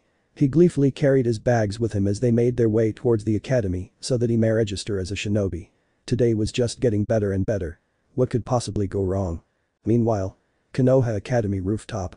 Sasuke Uchiha sat alone, quietly eating his lunch in relative peace as he blooded to himself. He glanced down at the school grounds, noting briefly that there was a definite change of atmosphere. Even from this distance he could see his fellow classmates were abuzz with gossip. Most of it undoubtedly either pertains to the dead last getting picked by the famed Asagi Ogawa or Iruka and Mizuki's apparent absence since the scarred Chunin blew up at the reporters yesterday. Classes were currently being handled by a pair of substitute Chunin that the Uchiha couldn't remember the names of, not that it mattered to him. He scoffed and took another bite of his meal and then noticed a shadow being cast over him as an elderly woman stood a few feet away, looking down at him. "What do you want?" the Uchiha asked rudely, wondering what the old bag wanted with him. "Sasuke Uchiha. A pleasure to meet you. My name is Kaharu Udatane." She greeted politely, earning a HN sound from the self-proclaimed avenger who wanted her to go away so he could be left alone. "Why should I care? Either tell me what it is you want or go away. I have better things to do than be nagged on by an old woman." He spoke impatiently. "It should be you that is paired with Asagi Ogawa. Not Naruto," she stated bluntly, earning a roll of the eyes from the Uchiha. "HN.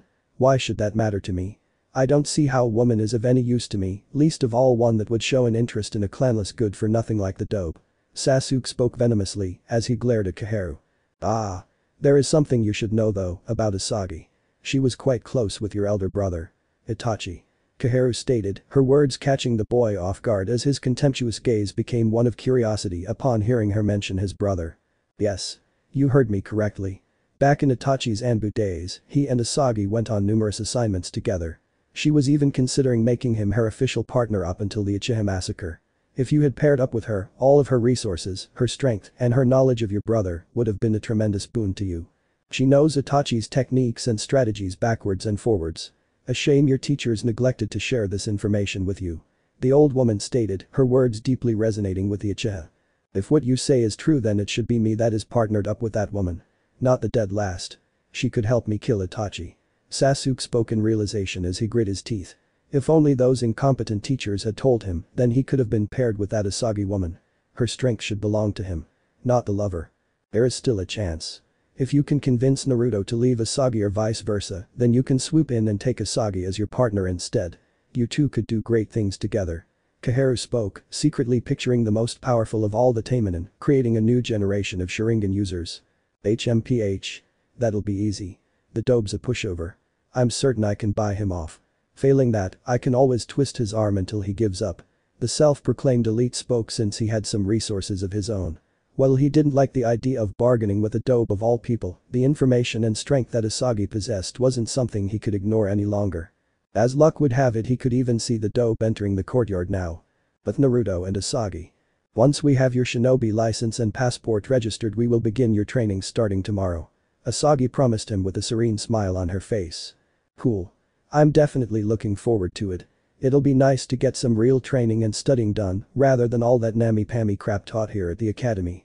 Naruto spoke with a big grin spreading across his cheeks. "You may regret saying that. I'm a pretty strict teacher." She replied with a good-natured laugh as they approached the school. Their conversation was suddenly interrupted when a female voice shouted, "You. Hey. You. It can't be Sakura," Asagi asked herself, immediately recognizing the voice of her younger sister. She and Naruto turned around and saw the form of the orange tea herself marching up to them with an angry expression on her face. "Sakura. As in Sakura Ogawa. Your sister?" The whiskered teen asked for confirmation, prompting a quick nod from the almighty Taimanin. That was kind of strange, wasn't Sakura supposed to be on a mission? It seemed like she had come home early. Ah well, it would be nice to meet and get to know his partner's family. "Hello Sakura-san. It's nice to meet you. I'm Naruto Uzumaki, your sister's partner." He warmly greeted as he extended a hand to the approaching orange tea, only to be shoved to the ground by the younger Ogawa sibling, much to both Naruto and Asagi's shared shock. "Sakura, what are you doing?" "That's my partner." Asagi shouted as she quickly rushed to the Uzumaki's side and helped him off the ground while dusting off his clothes with her hand. "You stay away from my sister, you creep. I know everything. I'm not gonna let some pervy gold digger take advantage of my big sis. If you don't break up with her, I'll beat you up." The tomboy Taimanin threatened while cracking her knuckles, her words making both the elder Igawa sibling and the Jinchuriki exchange confused looks. What in the hell are you talking about? I didn't ask Asagi to make me her partner. She's the one that asked me. The whiskered teen clarified, earning a raised eyebrow from the orange tea. It's true. I picked him of my own volition. I think there is some sort of misunderstanding here, Sakura. Naruto is a good guy with a big heart. If you get to know him, you'll see that for yourself. Asagi stated soothingly to try and calm her younger sister. Ha. I don't know what lies you were fed, but I'm not about to let you get hurt or betrayed again. Sakura shouted, making the Uzumaki raise an eyebrow. What did she mean by again? The tomboy Taimanin then turned her attention to the Uzumaki and spoke with a sneer, you just want to take advantage of my sister and her money, right? How much money do you want before you're satisfied? Huh? Naruto rubbed the back of his head as he replied, I don't really care about your sister's money. I haven't known her for long, but she's been really good to me. Just last night, she cooked for me and even sang me a song before I went to sleep.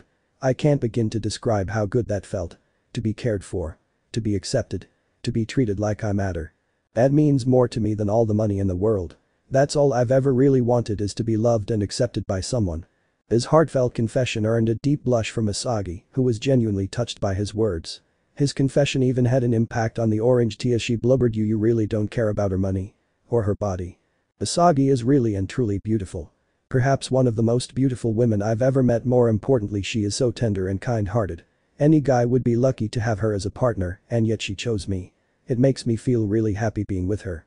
He spoke honestly with a beaming smile on his face. The orange tea blinked a few times. From the way he spoke, he certainly didn't sound like a gold digger or a creepy pervert. She now actually felt really bad for being so harsh towards him and treating him so badly. Honestly, Sakura, what got into you? Why aren't you on your mission? Asagi asked, which prompted her younger sister to hang her head in shame. I was called back, and then that Hamura guy told me that my sis was partnered with a horrible and nasty person. That's why I was so worked up. I thought maybe a bad guy had tricked you or something. The tomboy Taimanin explained while rubbing her arm. Hamura? Hamura Midokado?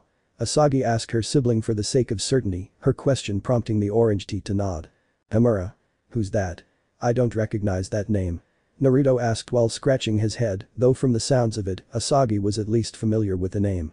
He is one of the Sandaime Hokage's old teammates and advisors. I can't say that I know him all that well, but from the few times I met him I got a feeling that he wasn't to be trusted. It seems that he tried to drive a wedge between us by tricking my sister into thinking you were just another gold digger, most probably so that I could be pushed into accepting Sasuke Uchiha as my partner. The almighty Taimanin explained with a deep frown. Seriously, why are people so obsessed with Sasuke? The Uzumaki asked in an exasperated manner. What was next? Some creepy-ass Sasuke worshipping cult. The assholes fangirls were but steps away from crossing into that territory, for crying out loud. Ugh. I'm such an idiot. I'm really sorry for all the trouble, sis. I'm sorry to you too, Naruto. I was really mean to you and I'm sorry for pushing you. Sakura spoke with a small sniffle, the tomboy Taimanin now looking like a hurt puppy. Hey. I can't be mad at you. You were just worried about your sister. Thanks for the apology though, I accept. Naruto stated with a broad grin, which caused the orange tea to nod in thanks. She then hummed thoughtfully as she adopted a thinking pose and took in his features. You know sis, he's really handsome. I really like those adorable whisker markings. I just knew you'd pick a cutie pie. Sakura mused aloud with a small blush, giving the Jinchuriki a sultry stare that made him gulp a bit. While the elder sibling was calm and mature, it seemed like the younger one was more open and impulsive with her emotions. We can talk about this later. Asagi spoke quietly to her sister, which caused Naruto to raise an eyebrow. Talk about what exactly? He shrugged and decided not to ask about it, figuring that it was a sibling's only type of subject. Come on, Naruto. We still need to get your picture taken for your registration and passport. Asagi spoke as she took her partner's hand and they walked into the academy side by side with her younger sister following close behind them. Unbeknownst to them, a certain self-proclaimed elite was watching them with resentment burning in his eyes. Hey Asagi, you don't have to answer if you won't want to, but what did your sister mean by you getting betrayed again? Did something happen in the past? The whiskered teen questioned. In response, the brunette gave her younger sister a small glare while the orange teen mouthed profuse apologies. The almighty Taimanin sighed as she ran a hand through her hair and spoke, it's fine. I would have had to tell you eventually, though I was hoping it'd be later rather than sooner. Some years ago I frequently worked with Itachi Uchiha during his time in the Anbu. We were very close. Itachi? As in Sasuke's big brother? The clan killer himself. The whiskered teen asked for confirmation to be certain he had heard right, and as expected Asagi gave a slow nod. Naruto scratched at one of his whisker markings as he mused, I saw him around the academy a few times whenever he picked up Sasuke before the massacre. I never really talked to him, but he seemed like a nice guy. Were you two or he left his unfinished question hanging, unsure if it'd be rude to ask, but Asagi seemed to pick up on his question and answered him anyway. Were we what? Lovers? Romantically involved? No. No. Nothing at all like that. It'd be more accurate to say we were like siblings. He was kind of like a brother to me. I had considered making him a partner, but I didn't want him to feel pressured into having to choose between me and his family. Then the massacre happened and he was gone. No reason or warning given. Just gone. The legendary Taimanin spoke with a wistful expression on her face. I'm awfully sorry to hear that. I can't imagine what that must have been like. The whiskered teen spoke somberly, now kind of wishing he hadn't dug into that. It seemed like an old wound for the almighty Taimanin and a pretty sensitive subject. At this, Sakura immediately piped in to change the subject. Hey, Naruto-kun. I still feel like you let me off a little too easily. I know. I'll buy you dinner. Wherever you want. How's that? She asked in a bubbly manner while hugging the Jinchuriki from behind, her soft breast squishing against the back of his head, making him blush a bit. Well, if you insist I know just the place we can go. Naruto spoke with a small grin. I look forward to seeing the place you choose. Asagi stated with a warm smile, glad to see her sister now trying to make an effort to bond with her partner, especially after that misunderstanding. Though inwardly the famed Taimanin was thinking to herself, Amura. Keep meddling in my affairs and you won't leave me any choice but to abuse my authority a little. Something I do not like to do without just cause. Really, you're a fan of the Princess Gale series, so happy. Sakura squealed in delight at the Uzumaki, breaking her sister out of her musings. It would seem the Ogawa household was going to get a lot more lively from here on. Shut up. All of you. Leave me alone. Shouted the voice of one Iruka Yamino from a television set as one Ichiraku could be seen cleaning some dishes with a small chuckle. The clip had been replayed numerous times since the Chunin exploded on live TV, and the news media had practically crucified him. It was pretty safe to say that he was gonna lose his job over this, and good riddance too. Naruto had plentiful stories to share about his teacher, and none of them made him sound endearing in the slightest, and for good reason. Speaking of a certain blonde, she and her father couldn't help but feel glad that Naruto had been chosen as a Taimanin's partner, and to be chosen by the legendary Asagi Ogawa no less. No doubt he was in some fancy restaurant, gorging on some gourmet food with one of the most gorgeous and desired women in Konoha on his arm. Hey Am. Hey old man Tucci. Shouted a very familiar voice as a trio of figures entered the ramen stand. Almost automatically the waitress put on her most charming smile and greeted welcome to Ichi. She paused midway as she registered who exactly had entered and saw the form of Naruto himself accompanied not by one, but by two women. The famed Ogawa siblings. The waitress yelled in surprise, her eyes almost bugging out of her head at the sight. "Wa Naruto-kun, the Ogawa sisters in my shop. I could die happy." Tucci shouted as he cried animal tears at the fact his humble ramen stand had been graced by the presence of such famed celebrities. So you could have chosen anywhere you wanted, but chose this place, huh? I wasn't expecting this. Sakura spoke with an amused grin as she set herself down on a stool with her sister and the whiskered teen doing the same. You won't find better ramen anywhere else. Besides, the Ichirakus have always been good to me. Even spotted a few bowls for me when I was short on money. I'll never forget about that. The whiskered teen replied with a nostalgic smile, earning a gushing awe from the orange tea. The Ichirakus managed to break out of their stupor, with the ramen chef stating, "We heard about you getting picked on the news, Naruto-kun. Congratulations. You made the big time." The whiskered teen chuckled as he nodded and then said with a broad grin, "That's not all. I finally got my shinobi headband and license registered." He then pointed towards the headband that was tied around his arm and produced his license to the Ichirakus, the picture depicting the blonde standing with his arms crossed and a serious expression on his face. Truthfully, I kinda wanted to put on some kabuki-style makeup to really mark the occasion and stand out. Naruto added as he pocketed his license, his words earning an eye roll from his partner. It would have stood out alright in all the wrong ways. If you want people to take you seriously as a shinobi, then you need to treat the position and all that it entails seriously as well. Remember, a person's reputation means a lot in the shinobi world. You want to have a reputation for being reliable and trustworthy, yes? Asagi asked him, which made the young blonde nod his head in understanding. I got it. I got it. He muttered sheepishly, with the Ogawa siblings giggling a little. So what's good here? Any recommendations, Naruto-kun? Sakura asked since she had never visited this place before. She was kind of eager to see just how good the ramen was here. You can't really go wrong with anything here.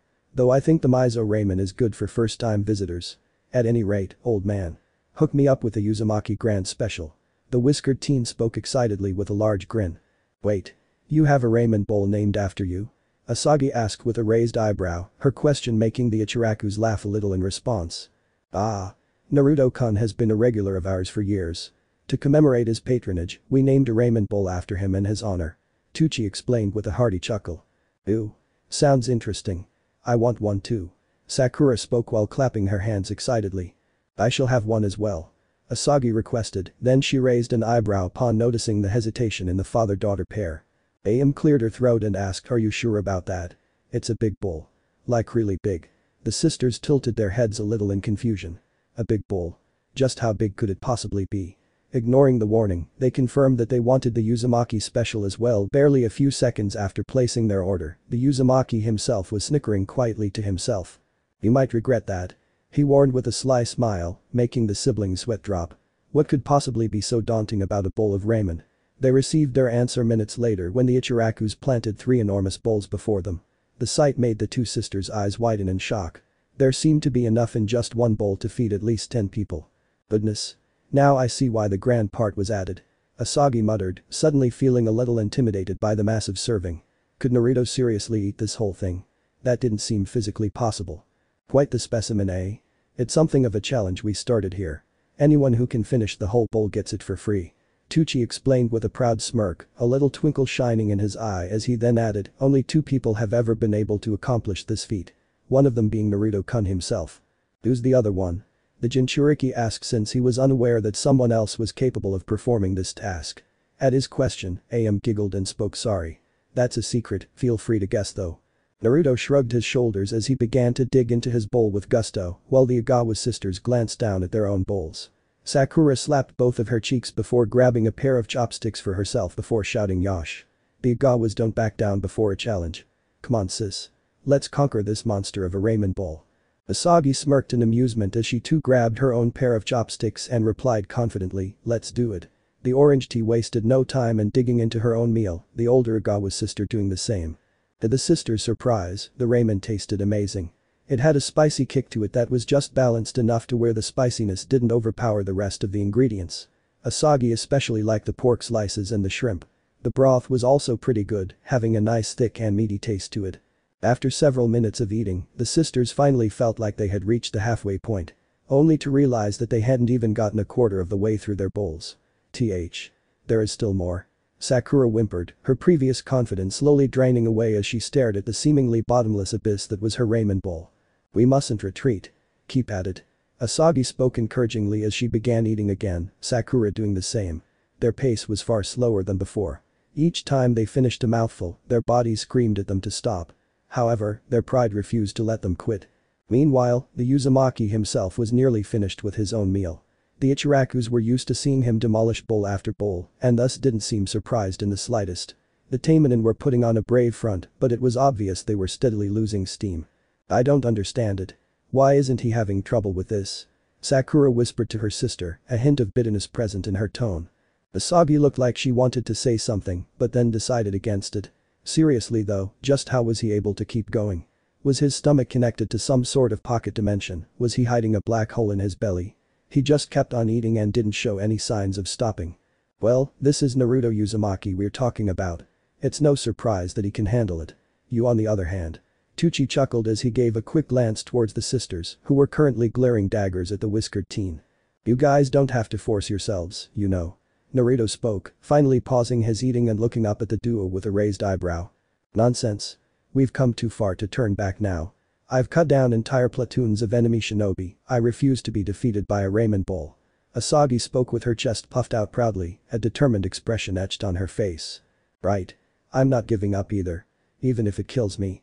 Sakura exclaimed with a fiery gaze. Naruto's sweat dropped and gave a quiet aha, believing that this was not going to end well for the Ogawa sisters. Minutes later, and the two women were slumped over on the countertop, their stomachs making gurgling noises as they found themselves unable to continue on. How does he do it? It's just not natural. Ugh. My tummy hurts. I feel like I'm gonna pop. The orange tea whimpered with tears streaming down her face. Ugh. Don't mention popping. Please. I already feel sick. Asagi mumbled as she tried to massage her sore stomach, the sensation reminding her of her earlier days as a Taimanin during her intense training sessions. But this was way worse. Hey, don't feel bad. There are a lot of people who have tried and failed to finish this bowl. AM said while giving the two a sympathetic smile. Yeah, so you didn't do that bad. Not many make it to the halfway point, fewer still who make it so far on their first try. I gotta admit though, I didn't think you'd manage to last this long. So I'm impressed.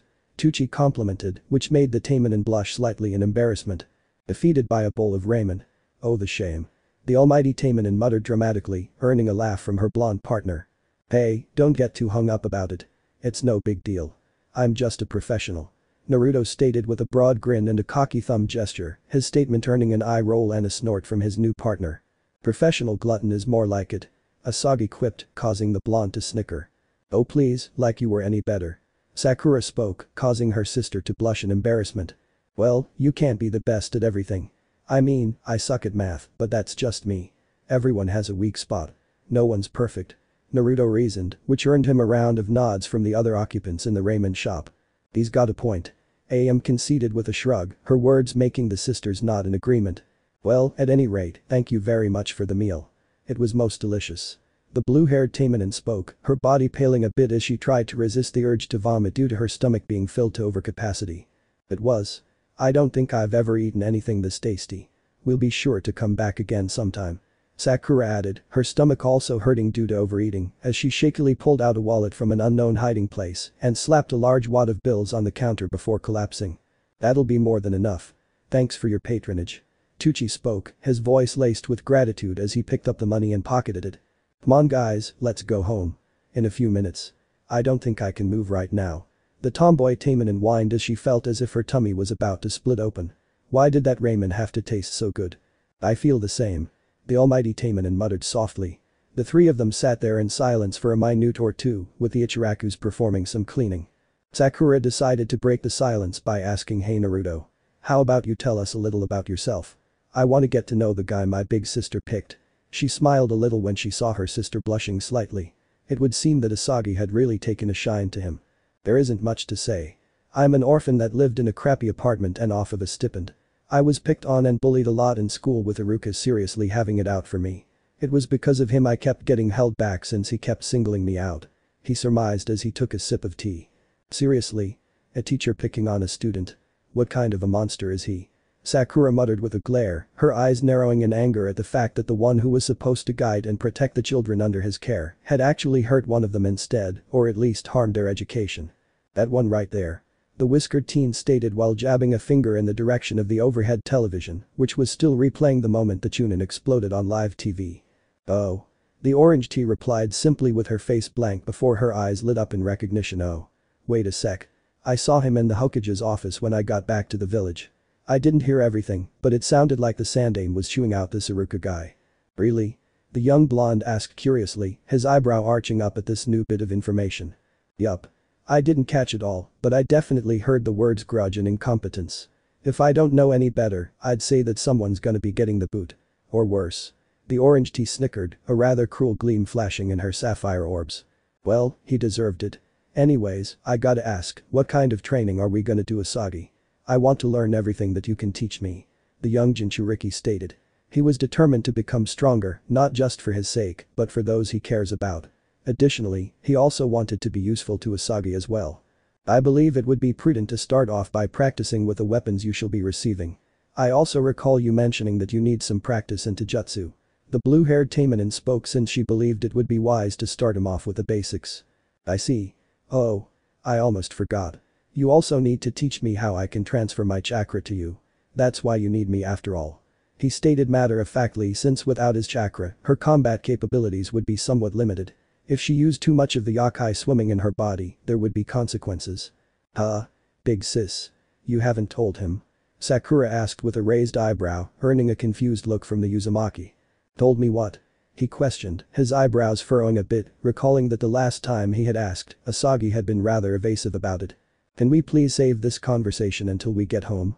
It isn't something that should be discussed openly. The almighty Taimanin implored, making the younger Taimanin sigh and nod her head. Okay. Fine. Sorry. Sakura muttered softly as she slumped over a bit, causing the Jinchuriki to sweat drop. Just what the hell was she talking about? From the sounds of it, it was a sensitive topic.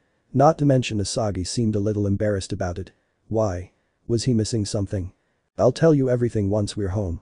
The blue-haired woman stated with a soft sigh, causing the young Uzumaki to give a nod of acknowledgement, accepting her promise. You two feeling better now? He asked out of concern, noting that the sisters were no longer slouched over and were instead sitting straight up. Yeah. My tummy feels a little less full. We should be able to head home now. The tomboy Taimanin declared as she pushed herself up to her feet. Her older sister following her example. Alright. Let's get going then. Naruto said with a small smile, his gaze lingering on the beautiful Taimanin, taking a moment to admire the way her blue hair gently swayed with each movement. He shook his head a bit to clear his thoughts before standing up as well and followed the duo out of the shop. Have a safe trip home. Tucci spoke as he and his daughter waved as the trio began their walk back to the Ogawa residence. It wasn't long before they reached the gates of the Taimanin district where a guard was stationed at the gate. This time it was a woman carrying a naginata with dark brown hair, an impossibly large bust and a black ribbon that resembled rabbit ears. Naruto, this is Mizuki Shiranui. Nui-chan, this is Naruto, my partner. Asagi introduced with a gentle smile, causing the teen in question to blush a bit from the warm greeting. Partner? Ooh, Asagi has finally found someone. Shiranui remarked, her eyes taking on a playful gleam as she gave a knowing smile and took in the Jinchuriki's features before adding my. He's quite a young one. A handsome boy as well.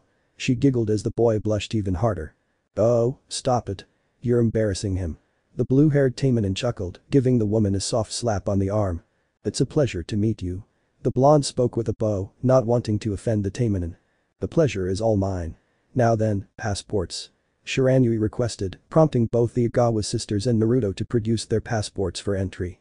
After a quick inspection, the Naginata user nodded in acceptance. Everything appears to be in order. Have a pleasant day. She said with a friendly smile, opening the gate for them and allowing them entry. We will. Goodbye, Nui-chan. Sakura replied, the trio waving goodbye as they walked through the open gate. She seems nice. Naruto commented once the gates closed behind them. This reminded him, sooner or later he'd have to get to know his neighbors. From what he could see, a lot of Taimanin were really nice or at least decent sorts of people. Ah. Shiranui is a reliable one and very strong. She also has a daughter, Yukika's. I think you like her. The almighty Taimanin spoke as they entered the Ogawa residence at long last. After removing their footwear, Sakura moved onto the couch and stated, okay Asagi. You know the drill. There's no procrastinating now. You gotta have the talk with Naruto. The orange tea added the last part in a warning tone.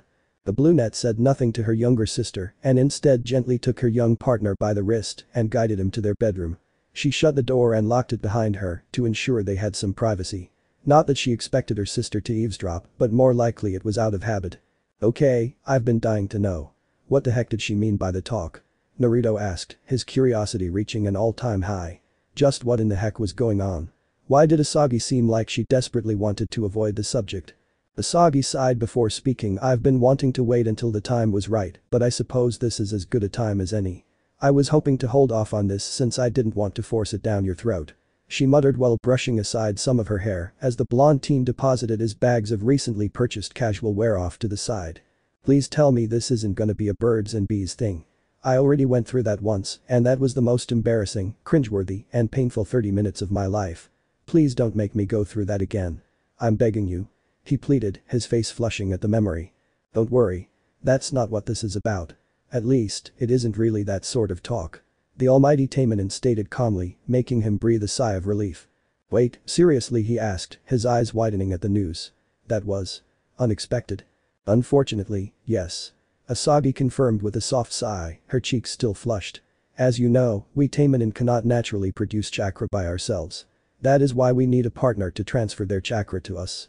The most efficient means is absorbing our partner's chakra through their semen. She explained, her face still burning bright red. Oh. Wow. So, you were afraid of how I would react if you told me about this? He guessed, his brain still processing this new bit of information. Yes. She answered honestly. I understand that you're probably upset or at the very least, uncomfortable. I wanted to ease you into it instead of, as I previously mentioned, forcing it on you. Then my sister had to go and tip you off. This isn't something we Taimanin speak of openly. Imagine if this became public knowledge.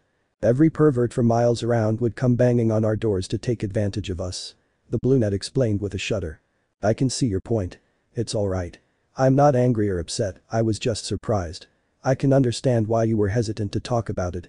He stated, his words earning him a relieved sigh from Asagi. It seemed he was taking this news in stride. Thank you. I'm sorry. This must be a lot to take in. The blue-haired warrior spoke, her embarrassment fading somewhat as her heart began to race a bit. The young Uzumaki's reaction was the polar opposite of what she had been expecting. She was sort of expecting him to lash out or be upset at this news. She was afraid that he may think he was being taken advantage of somehow. He was taking it rather well, all things considered. In Naruto's eyes, it all made a lot of sense now. Why Taimanin were so selective of their partners, why they were so protective of their privacy and territory, and why Asagi initially dodged his questioning when he first arrived. She didn't want to burden him with such a thing. She wanted to wait until the time was right for him to explain in a way that would not overwhelm him, but now her hand had been forced. At the very least, it was now done and over with. I would understand if you wish to sleep separately. I'll understand if this is too much for you. It's only natural that Asagi was cut off as the blonde pulled her into a sudden hug, his warm embrace silencing her. Asagi. It's okay. I already said that I'm not mad. I'm not going anywhere. You've been nothing but kind to me and I'd like to return the favor. So don't worry, I'll be here for you, always. He said softly as he felt her relax and return his embrace. Thank you, Naruto. You have no idea how much this means to me. She replied, tears threatening to spill from her eyes. His acceptance and compassion was like a balm for her soul. To feel a warmth that she hadn't felt before, to have a person in her life that she could truly trust and depend on despite the fact they had only known each other for a short time. She had chosen very well indeed when she made Naruto her partner and gave the oath of marriage. They embraced for a few moments before they broke it off and each took a step back. So, is there anything else I should know? Wouldn't it be possible to transfer my chakra through, say, skin contact? The whiskered teen asked curiously, his question earning a small chuckle from his partner. Not right now, no. Though, we will have to begin your training as soon as your equipment arrives. I'll let you decide which weapon you would like to practice with first. I'm certain you'll do fine. As for your other question, it is possible, but not nearly as efficient as it is compared to the absorption of semen. She answered and smiled softly, her face returning to its normal shade as she sat down on the bed and patted the spot beside her, which he sat down in. Alright, I won't let you down. I'll work and do my best. He declared, his tone holding a note of determination, eager to please his partner and make her proud of him. That's the spirit. Well, you should get some rest. I'm certain that you must be tired. Tomorrow, I'll take you on a tour of the Taimanin district. I'll even introduce you to a few friends of mine. Asagi offered, her voice holding a note of excitement. Really? That sounds like fun. I'd love to meet more Taimanin, besides, I guess I should get to know my new neighbors anyway. I'd hate to be a stranger in my own home. The young Jinchuriki mused. Excellent. Well, then, get some rest. We have a long day ahead of us. I think you like the community center. Asagi spoke with a broad smile, her words earning a small gasp of surprise from the whiskered teen. They had a freaking community center too, what didn't they have? Then again, he supposed it made sense for the Taimanin to have something like that to unwind in their downtime and bond with each other. There had to be plenty of Taimanin that had mutual interests and hobbies to bond over. I can't wait. The Uzumaki replied as he slipped under the covers and made himself comfortable. Well, good night, Naruto. Sleep tight. The almighty Taimanin cooed softly, giving his forehead a gentle peck and making him blush lightly as she snuggled up close to him. Good night, Asagi. He replied as he slowly drifted off to sleep, his breathing evening out as he allowed his mind and body to rest. Sweet dreams. The brunette murmured affectionately, her arms wrapping around him and pulling him close. She smiled gently as she rested her head on his shoulder. It wasn't long before her sapphire eyes fluttered shut and her consciousness faded with the Uzumaki following close behind her. The next morning, Naruto and the Ogawa sisters made their way down the road to the Taimanin district's community center, the Uzumaki feeling quite eager to see what was in store for him there and to get to know other Taimanin. Who knows? Perhaps he could even make some new friends. Asagi and Sakura were both wearing a pair of tracksuits, dark blue and pink respectively. The blonde himself was wearing a simple t-shirt and cargo shorts, along with his shinobi sandals. I can't wait to introduce you to everyone. Asagi mused with a serene smile, earning a small chuckle from the whiskered teen who responded in a cheeky manner, that eager to show me off. Maybe a little bit. She spoke with a good-natured laugh, the three of them soon arriving at their destination, a rather large building located in the center of the district. The structure was 3 stories tall with a glass window covering the front, and the sign above the entrance was a stylized emblem of the Taimanin symbol, with the kanji for community underneath it. Here we are. Asagi spoke as they approached the establishment. She couldn't help but smile, while her sister giggled upon seeing Naruto's eyes light up. Wow. It's so huge.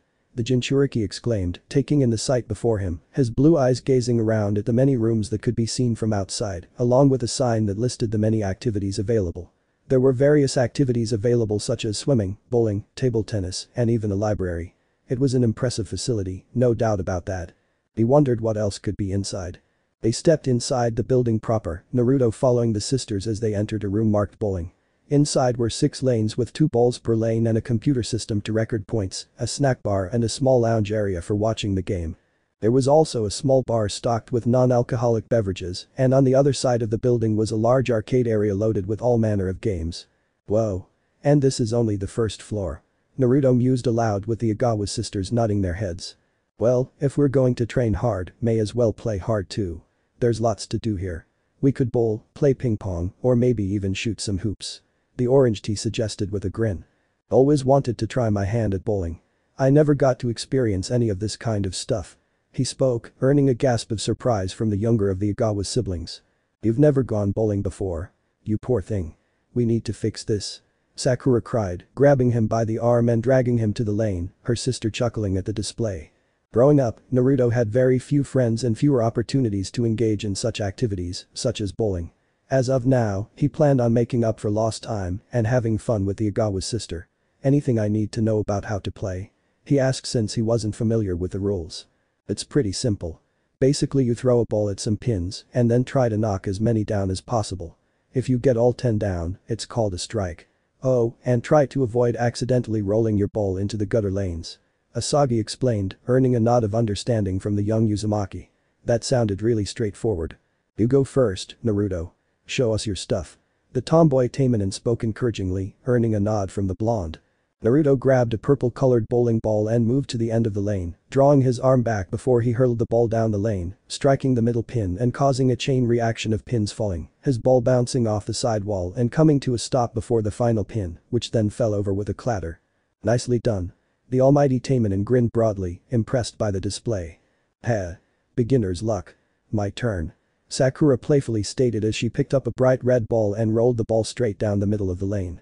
Naruto and Asagi watched as the orange tea threw the ball, the sphere colliding with the pins and knocking them all down with ease. Yeah. Strike. Not bad, huh? Sakura exclaimed with a proud smirk, earning a chuckle from her older sister and a grin from the whiskered teen. Nice shot, Sakura. The Uzumaki spoke with a thumbs up, his words earning a blush from the orange tea who scratched the back of her head sheepishly. They were interrupted by a voice that spoke Ara. It seems you're having fun. The trio turned and were met by the form of Shiranui who had a gentle smile on her face. She was accompanied by a girl that Naruto didn't recognize. She looked about his own age with tanned skin, long brown hair and purple eyes. Ah, Nui-chan. Nice to see you. Oh, I see Yukakiz is with you. Asagi greeted the woman warmly, turning her attention to the girl with the violet eyes, who had a soft smile on her face. Naruto-san, this is my daughter. Yukakiz. Shiranui spoke as she introduced her child to the whiskered teen.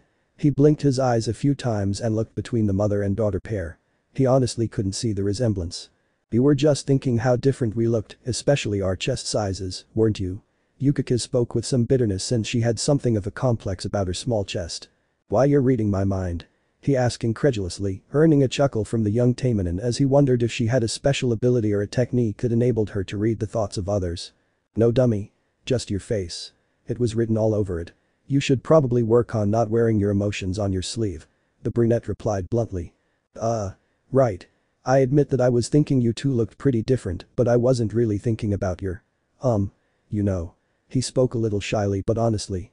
He hadn't really meant to be insulting, or he certainly didn't want to sound it. Sensing that he was being honest, Yukakiz smirked and spoke in a more casual manner. Sorry, I guess I am a bit sensitive. I didn't mean to lash out at you. It's nice to meet you, Naruto-san. Why yeah, likewise. You can just call me Naruto if you want. No need to be formal. He replied. Okay, then, Naruto-kun. Yukakiz nodded her head with an easy smile on her face. Perhaps we should have a friendly competition. Naruto and Asagi versus me and Yukakiz. Shiranui suggested, her words earning a smirk from Asagi. Very well, you're on. The blue-haired Taimanin accepted the challenge as she turned her attention towards the young Uzumaki. So, are you up for it? She asked, earning a nod from the blonde. I'd love to. Let's have some fun. Naruto answered with a smile. Excellent. Asagi spoke as she clenched her fist, her sister smirking as she reset the scoreboard and then went off to get snacks and drinks for everyone. Naruto picked a ball and moved to the lane, his attention focused entirely on the pins. Taking a deep breath, he exhaled slowly and drew his arm back before he let loose a pitch, his ball gliding down the alley and crashing into the pins, knocking all 10 of them down with a clatter. Wow, excellent work, Naruto-kun. Seems like you got skills. Yukakiz applauded the blonde's display, earning a smile from the Jinchuriki in question. Thanks, though to be honest this is my first time playing. He admitted while rubbing the back of his head. Still impressive. The brunette remarked, the group's attention then turning towards the older members of their group. So, Asagi, you ready? Shiranui questioned her friend, earning a challenging smirk from the blue-haired Taimanin. Always. Show me what you got, Nui-chan. Asagi replied as the two of them made their way to the lane and picked up a ball each, the pair taking a few moments to ready themselves. Shiranui was the first to move, the purple-haired woman drawing her arm back and pitching the sphere down the lane, the orb colliding with the pins and sending several flying into the air, though the majority remained standing. Asagi took her turn and pitched her ball down the lane, her ball gliding down the center and crashing into the pins, knocking 9 down in the process. HMPH, not bad. Shiranui spoke, her words earning a chuckle from her friend. I'll say. Nice job, Nui. The almighty Taimanin commented. Oh, come on. It's not over yet. Yukakiz piped up, her words earning a chuckle from the group. You're right, dear. Shiranui chuckled before turning her attention towards her daughter. The group all had a good laugh, their spirits high and their moods light and relaxed. Sakura then returned, skillfully balancing a trio of trays loaded with snacks and drinks. She held one in each hand with the third being balanced atop her head. I brought snacks, I didn't know what you like Naruto-kun, so I brought some of everything. She spoke as she placed the trays down on the table, revealing the variety of snacks and drinks that the orange tea had selected for them. Thanks, Sakura-chan. Naruto smiled at the younger Igawa, earning a nod of acknowledgement from the orange tea, who had a warm smile on her face. The whiskered teen eyed the various snacks, large and soft-looking pretzels, mozzarella sticks with marinara sauce, chicken wings with a variety of sauces for dipping, French fries smothered in cheese and bacon bits, the list went on. I think we've got everything. So, let's dig in. Sakura spoke, her words earning nods of agreement from the rest of the group. Each of them grabbed a drink and snack, enjoying a small break from their game. As they ate and drank, the group talked and laughed, a warm atmosphere enveloping them as they conversed. So, how are things going with your new partner, Naruto-kun? Any trouble adjusting to the lifestyle? Shiranui asked curiously, earning a smile from the Uzumaki. Nah, things are good. We're getting along well. Heh. Asagi has been kinda spoiling me a bit. Though the sudden change in lifestyle is a bit overwhelming, Asagi has been trying to help me ease into it. I look forward to training with her soon. He replied. Ah, glad to hear it. Still, be careful out there. Things can go awfully wrong very quickly. Shiranui spoke in a warning tone that came off as unusually strong. There was a pained expression in her eyes as well. Is something wrong Shiranui-san? The whiskered teen asked curiously. Oh, it's nothing. Forgive me, Naruto-kun. Sometimes old memories come back and haunt me. She spoke with a small sigh. What kind of memories? He asked curiously. I would rather not speak of it. It's not a pleasant story. The brown-haired woman replied, a dark expression forming on her face as the Uzumaki realized he had, rather idiotically, stepped on a landmine. Sorry. He spoke apologetically, feeling guilty for touching upon what was undoubtedly painful memories for Shiranui and for spoiling the mood. Don't worry about it, Naruto-kun. It's not your fault. You didn't know. Shiranui spoke quickly as she waved him off, a somewhat forced smile on her face. Deciding to quickly change the subject, Yukakiz piped in and asked a random question. So Naruto. Do you know how large your chakra reserves are? Instead of the whiskered blonde answering, Asagi beat him to the punch as she responded, I attempted to use a chakra measurement device when I first met Naruto-kun. His reserves are so massive that it overloaded the device and made it explode in my hand. This piece of information earned looks of shock from the various Taimanin as they all stared open-mouthed and wide-eyed at Naruto. Whoa. Are you serious? Damn, that's impressive. Yukakiz exclaimed. I don't doubt that. I'm willing to bet his reserves are far greater than those of even a cage-level ninja. Asagi spoke with a slight giggle. Why good-looking, kind-hearted and massive chakra reserves, no fair. You really lucked out on this one sis. I'm kinda jealous now. If you hadn't snatched him up, I definitely would have. The tomboy Taimanin whined with tears in her eyes. Sakura-chan. It's not nice to say stuff like that. Naruto huffed, his face a bright shade of crimson as the young Uzumaki averted his gaze. Well, I wasn't lying. I definitely would have tried to claim you. If my sister hadn't already taken you. Sakura spoke honestly. Thanks, Sakura-chan. He stuttered out unsure of how to respond, earning a grin from the younger of the Ogawa sisters. He glanced at Asagi who seemed unbothered by her siblings' words and instead seemed to be smiling as she gave her partner a little reassuring wink. Come to think of it, I don't remember seeing you around at the academy whenever I went there looking for a partner. The orange team mused, earning a sigh from the Jinchuriki. Probably because Iruka was trying to keep me out of sight and mind, fearing that I might get picked and then finally get out from under his thumb. The prick. Naruto muttered bitterly. Let's not hover over this subject. We still have a game to finish. Asagi spoke in order to get things back on track. Everyone nodded with both Naruto and Asagi once again squaring off against the mother and daughter pair. Both sides wanting to claim the victory as they grinned defiantly at one another, though before they could continue their game, they were interrupted by a female voice that greeted Yo. Naruto. Everyone looked in the direction of the voice and saw the form of the orange-haired Taimanin, Mika leaning against her bazooka with a cigar in her mouth, with a very annoyed expression on her face. Mika-san. Good to see you again. There's something you need. You look kinda pissed off. The Jinchuriki spoke a little fearfully since this didn't look like a good omen. Some weird kid is at the gates demanding to see you and Asagi. He's really damn annoying. Mika explained with a huff. Weird kid? What's this weird kid look like? Asagi asked with a raised eyebrow. Who in the world could be asking for them? Some really pushy and demanding brat with a funny haircut that looks like a duck's ass. Gate guard on duty asked me to find you too. I checked to see if you were home and you weren't there, luckily the neighbors pointed me in the right direction. The flame Taimanin explained while taking a drag from her cigar. From that description, there was no room for doubt. I'll handle this. Sakura. You mind taking my spot? The whiskered teen asked, earning a nod from the orange tea who had a cocky grin on her face. No problem. I'll be sure to defend your honor Naruto-kun. Sakura exclaimed as she picked up a green bowling ball and moved over to the lane to take his place, though Asagi had a look of some concern. The almighty Taimanin pursed her lips for a moment and asked Naruto. Do you want me to go with you? Something feels off. She had a strong feeling that things weren't going to go smoothly and she wanted to be at the blonde's side to prevent any unnecessary violence. Appreciate the thought, but I can handle this by myself. Though before I go, I gotta ask. Do you think this might involve Itachi? That's the only viable reason I can think of that he'd be asking for you, given what you told me before.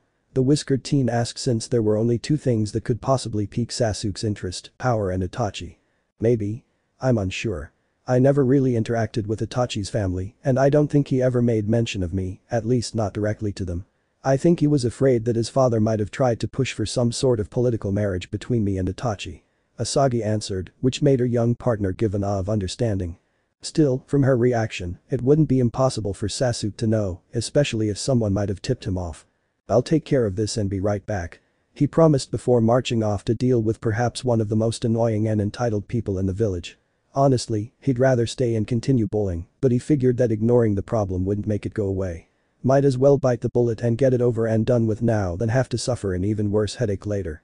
It wasn't very long before he reached the Taimanin district's gates where a woman with blue hair done up in a ponytail and red eyes wielding a large battle axe could be seen staring down the Uchiha himself, the both of them looking extremely annoyed with one another. Do you have any idea who I am, woman? I'm Sasuke Uchiha. I demand that you let me in now. The self-proclaimed elite shouted with a snarl, causing the axe-wielding woman to roll her eyes and give a dismissive wave of her hand. I wouldn't care if you were the Hokage, the Daimyo, the Rikido Sennin or even their damned ass wiper. No passport, no invitation, no entry.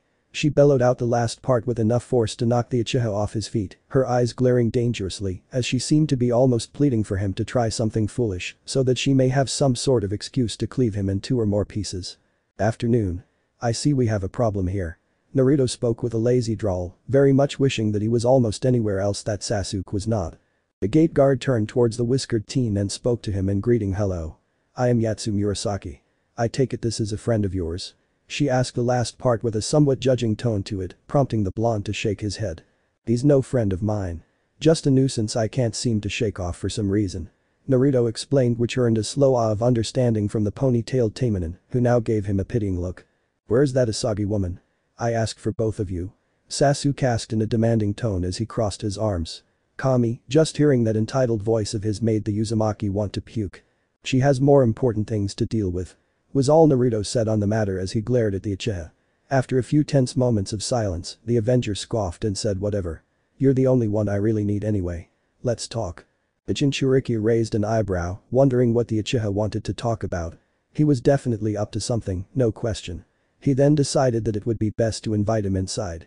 Not only did the Uzumaki feel safer in the Taimanin district, he was certain that if the Uchiha tried anything in here, then the other Taimanin would step in to maintain order.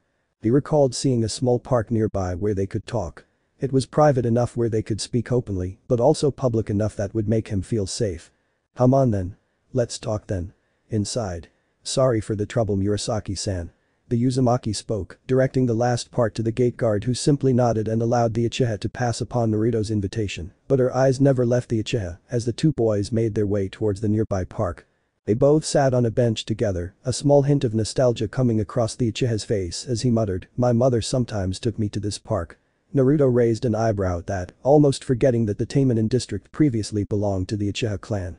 Did Sasuke have a softer side to him after all? To think it's in the hands of people who aren't Uchihas. Disgusting. Sasuke added as he spat on the ground. Ah. There was that Uchiha arrogance. What do you want, Sasuke? Tell me what it is that you want and then get the hell out. Naruto demanded impatiently. The sooner this was over with the better. Fine then. I want you to break it off with that Asagi woman. The raven-haired youth stated bluntly, which earned a shocked and confused expression from the Jinchuriki, who could only give a confused "wah" sound. Sasuke then continued to speak, "A worthless loser like you isn't worthy of her. I however can make good use of her." Naruto narrowed his eyes as he spoke angrily. Make good use? She's a person, not a tool. Why do you care anyway? You have never shown an interest in any girls or women before. What the hell changed? She worked with my brother. She knows him, his power, his technique. With her at my side, I'll have an advantage against him. The Uchiha explained, making the Jinchuriki grimace. So that's how it was. Figures. It all loops back to Itachi. Of course Sasuke wasn't interested in Asagi as a woman or as a person, she was just a tool for him to take advantage of and then probably discard when he had no more use for her. Of course I don't expect you to do this for free. You'll be compensated. I can pay you, or is it jutsu that you want? The Uchiha added with a raised eyebrow, hoping to tempt the Uzumaki away from his partner. No. Was all Naruto stated as he almost leapt off the bench, his hands stuffed inside of his pockets as his body trembled with rage. No, what do you mean no? Sasuke angrily demanded as he got within the Jinchuriki's personal space, their faces now mere inches apart. Do I really need to explain? The answer is no. And oh no. I'm not leaving Asagi. Not for money and not for ninjutsu. If you want intel on Itachi, you could try simply asking her nicely, like a normal and/or decent person. But no, that is too much for you, is it? You gotta be some asshole that takes things from other people just to make yourself feel better. Well, guess what? I'm not a fucking sellout, Sasuke. Naruto shouted as he shoved the Uchiha back to get him out of his face. Sasuke reared his fist back as if ready to punch the Uzumaki and only just barely held himself back from throwing said punch as he yelled out, "What can she give you that I can't? What is it that you want, dope?" At this line of questioning, the anger almost instantly evaporated from Naruto's face as he gave a broad and knowing grin. The answer to both questions is pretty simple. I'll give you a hint. It's something that you once had that I never did.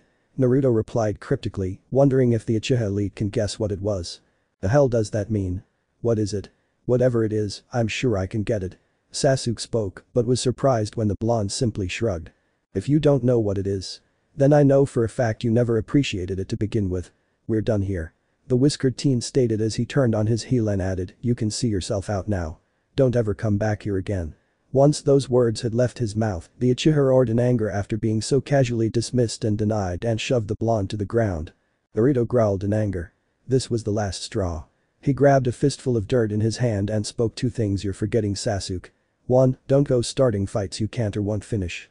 2. This isn't an academy sparring ring with teachers supervising us and teaching fair play. He slowly rose to his feet and turned towards the Uchiha who had adopted his clan's taijutsu stance. What are you talking about, dope? You've never once been able to beat me. Sasuke pointed out with a cocky and self-assured smile. True. But that was at the academy with that damned Iruka breathing down my neck. Remember that thing he always forced us to do? That seal of reconciliation. It was meant to symbolize that the two opponents are still comrades even after sparring. Only one problem. You are no comrade. Naruto shouted as he threw a fistful of dirt into Sasuke's face, the cloud of dust stinging the Uchiha's eyes as he clasped his hands over them. Naruto then grabbed the Uchiha by the high collar of his shirt and slammed his forehead directly into the bridge of Sasuke's nose, creating a satisfying crunching noise. He then swung his knee directly into the family jewels of the Academy's golden boy, which caused a self-proclaimed Avenger to double over, giving the blonde the chance to throw him face first into the bench they had sat on, causing the raven-haired boy to slam hard against the metal armrest. While it was true that Naruto couldn't win in a straight-up fight against the Uchiha, given the elite's proficiency in his clan's taijutsu and various fire techniques, the Uzumaki could still land a few shots on him if allowed to fight dirty. That was something that Iruka never did teach. That fair play is irrelevant in a life-or-death fight. You bastard. I'll kill you. I'll fucking kill you for this. Sasuke almost screeched as he used one hand to try and stem the bleeding from his nostrils and used the other to attempt to rub the dirt from his eyes. Yeah? Try it, Sasuke. I promise you that it won't be like our academy days. I also promise that if you ever become between me and Asagi again, I'll take a red-hot poker and burn your eyes out of their sockets. Won't be such a big shot without them, eh?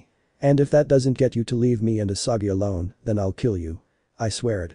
Naruto promised in a cold and detached voice, an eerie gust of wind blowing past the two. Whoa.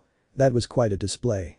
Spoke a female voice, which prompted the blonde to turn and was met by the form of a woman with long waist-length light brown hair done in a Heim cut who was wearing a bright pink skin-tight bodysuit. Who are you? The whiskered teen asked while ignoring the Uchiha screaming behind him. The brown-haired girl made a grand gesture and a salute that made her large breasts jiggle a bit as she answered, Kakawa Asuka, at your service. Asagi asked me to check in and keep an eye on you. Though it looks like you have it handled. The Jinchuriki quickly recognized her name as he parroted Kakawa Asuka. The Steel Reaper. At the mention of her famous epithet, the brown-haired girl quickly nodded with a beaming smile. According to what he had heard, Asuka was a famous Taimanin with some regarding her as something of an idol. She was unofficially adopted as Asagi's daughter and apprentice. Asuka lost all 4 of her limbs in battle, but that didn't deter her, as her limbs were replaced with special prosthetics that held blades hidden within them. The one and only. I think you had better get back to your bowling game. Asagi's getting real worried about you. I'll take care of the trash for you, as a special favor. Asuka spoke with a bubbly expression and giving the blonde a wink. Naruto couldn't tell if she was just being friendly or if she was flirting with him, but she still seemed like a good person either way. Appreciate it. I'll make it up to you later, Asuka-san. He promised with an appreciative grin and then began to walk away. You think this is over? Not by a long shot. Just wait. I know people. Sasuke shouted, which earned a raised eyebrow from the Uzumaki which reminded him of something. One of those people. Their name happened to be Hamura Midokado. Naruto asked, wondering if this incident was connected with what happened with Sakura when she initially greeted him with hostility. The Uchiha didn't answer as he simply spat at the blonde's feet. Whatever. I'll find out sooner or later. The blonde promised with a small snarl as he gestured towards Asuka. She nodded and kicked the Uchiha across the jaw, knocking him unconscious as she dragged him away towards the Taimanin district's gates to toss him out. As the Jinchuriki made his way back to the community center, he couldn't help but wonder why people just couldn't leave him be and let him be happy. It was almost as if someone or several someones were trying to control every aspect of his life. Or was that just his imagination? Was he just being self-centered and selfish? He wasn't sure exactly. But one thing he did know was that he enjoyed being with Asagi. She made him happy. And anyone who tried to force them apart would pay very dearly. Within the Taimanin's community center, the Igawa sisters were currently neck and neck with the mother-daughter pair of Shiranyui and Yukiki's. The elder Igawa's sister was having difficulty concentrating on the bowling match as she felt deeply concerned for her partner. While she knew that Asuka would be able to handle the situation, she couldn't help but feel a sense of dread. Kami, she should have gone herself for crying out loud. At least then she could have seen with her own eyes whether or not Naruto was okay. Her musing was broken as she heard a familiar voice say, "Yo. I miss anything." Asagi turned and felt relief to see Naruto once again. She then noticed that it appeared he had been in a scuffle, though didn't look seriously hurt. "Naruto? What happened?" The almighty Taimanin asked as she stepped forward and began dusting off his clothes with her sister and the mother-daughter pair giving concerned looks. "Sasuke happened. He tried to buy me off so that I would leave you. I said no, so he pushed me. I guess he thought I'd roll over like a whipped dog or something as most everyone else does for him. Then I gave him a few good shots before Asuka-san showed up. Thanks for sending her along, by the way." The Uzumaki explained as he sat down to take a sip of soda to quench his thirst. Asagi accepted his thanks, then questioned, "Sasuke wanted you to leave me. Why?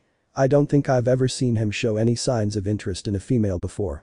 At her question, the whiskered teen answered, "He only wanted to pair up with you because of Itachi. I think that maybe someone had tipped him off about your history with him or something. I asked him if that Hamura guy had told him, but he didn't say anything. Ugh. That old fart again. Still causing trouble after he used that fake summons to bring me back. Sakura grumbled as she crossed her arms beneath her bust. Eh? What did you say? What fake summons?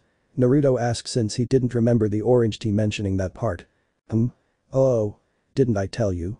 That Hamura creep summoned me back to Konoha by forging a summons with the Hokage seal on it. The tomboy Taimanin explained matter-of-factly, earning a raised eyebrow from her elder sister. Hamura forged a summons. With the Hokage's seal. Asagi asked for the sake of confirmation to ensure her ears weren't deceiving her. Yeah. Didn't I mention that? Sakura asked while scratching her cheek with a lone finger, while silently asking herself if she had neglected to mention that part. I think you might have accidentally left out that detail. The Jinchuriki stated bluntly. This piece of information earned a deep scowl from the almighty Taimanin. Forging such a document, with the Hokage's seal no less, is tantamount to treason. Sakura. Did the Sandaime not do anything to punish Hamura for his conduct? The elder sister asked, prompting the younger sister to shake her head negatively. Wait. Back up. Can somebody fill us in? I'm confused here. Yukika's requested with her mother giving a look of both curiosity and confusion. Asagi quickly explained the situation, detailing Sakura mistaking Naruto for a gold digger due to Hamura's interference. Now it seems Sasuke was also trying to separate the almighty Taimanin from her chosen partner. That scumbag. How dare he? This is Taimanin business. He doesn't have any right to mess with such things. The young lightning Taimanin growled while pulling out a pair of pistols as she added, I'm going to find this Hamura guy and then I'm gonna blast him into so many pieces, not even the buzzards and the rats will find them all. Whoa. Cool. You use guns? Naruto questioned since he had planned to learn how to use firearms. At his question, Yukika's proudly puffed out her chest and playfully twirled her pistols around her fingers with practiced ease. Heh. Not just any guns. These are special. Custom built just for me. I use these to channel my ability to manipulate electricity, often in the form of energy bullets. Very nasty. She explained with a flourish as the whiskered teen clapped his hands, clearly impressed by the display. Hamura. I bet you and your old teammate Kaharu are behind all this. I'll need to have words with the Sandaime. This cannot stand. Asagi quietly thought to herself. She would be handling this one personally. She refused to allow these people to continue harassing her and Naruto like this. Naruto. I am going to have a word with the Sandaime about all of this and get everything straightened out. You have fun. I'll be back later. Sakura will take care of you. Asagi spoke, earning a nod of understanding from the whiskered teen. I got it. Thanks. Do you need anything from me? He asked, earning a shake of the head from the brunette. No. Thank you though. Just enjoy yourself. You deserve to have some fun. She spoke in a reassuring tone before planting a quick peck on his cheek before departing. All the while trying to hide her killing intent. Sakura quickly sidled up to the Uzumaki and pulled him into a one-armed hug, which caused his head to press up against one of her large breasts. Looks like it's you and me, Naruto-kun. As Asagi told you, your new big sis Sakura-sama is gonna take good care of you. Your wish is now my command. She stated with a broad grin and a giggle. Don't forget, we still have a game to finish. One last set to be exact. It was Asagi's turn. So that means you'll be bowling in her stead, Naruto-kun. Shiranui stated with a small smile. The blonde teen checked the scoreboard and it seemed like he would need at least a spare to win the game. No worries. I can handle this. The whiskered teen declared with a grin as he cracked his knuckles, eager to forget about that nasty encounter with the Uchiha and instead focus on having a good time. He picked up an orange bowling ball and rolled it down the center of the lane. The ball met its mark and knocked down most of the pins. With the exclusion of 2. Crap. The dreaded 7 and 10 split. Sakura whined as 2 pins sat opposite of one another. Yesh. That's virtually impossible to beat. Unless you're lucky or skilled enough to make one pin knock the other over. Yukika's pointed out with an impish smirk, feeling confident that she and her mother had this in the bag. Naruto was a bit discouraged at this and felt that he'd let the Ogawa sisters down. His gloom was quickly dispelled when Sakura came up behind him and gently rested her hands on his shoulders. Naruto-kun, it's okay. It happens to everyone. Even Asagi has been known to leave the 7 and 10 split behind.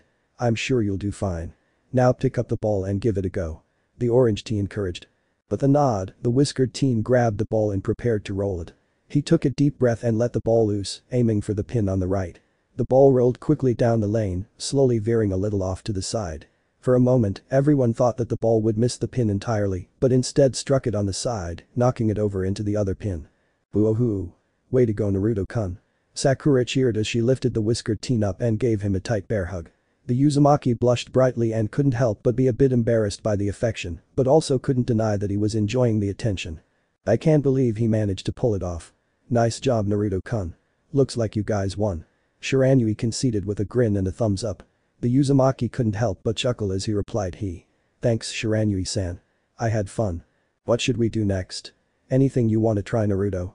The tan-skinned Taimanin asked with her mother giving a gentle smile to the young blonde. I'm not sure. Any recommendations? He asked, directing the question to Sakura, wondering what she might pick. The tomboy Taimanin thought for a moment and then suggested how about some ice skating. At that, the Uzumaki quirked up an eyebrow. Snow was exceptionally rare in Konoha since the weather was pleasant almost all year round. However, he was still quite curious about it and wanted to give it a try. I'm game if you are. He spoke excitedly, earning a small squeal of delight from the orange tea as she guided him towards another area that held an ice skating area. The place was a little chilly, but not unbearably so. After securing some skates and slipping them on, they entered the ring. Only for Naruto to discover that skating isn't as easy as it is depicted in the movies. Crap. Cryup. He muttered to himself as he struggled to find his balance. Sakura giggled at his predicament and placed a hand on his shoulder. Here. Let me help you. She offered and the Jinchuriki nodded, accepting the assistance. She then gently gripped his hand and gave him a smile, helping him find his balance as she carefully guided him towards the edge of the ring where the railing was located. It's best to start off along the wall to find your balance before trying to go towards the center. Just focus on trying to go forward for now. She advised, earning a nod from the Uzumaki as he pushed himself forward. After a few moments, he was finally starting to find his rhythm and was even beginning to smile a little. See? You're doing great. Now come on and give me your hand. I'll help you.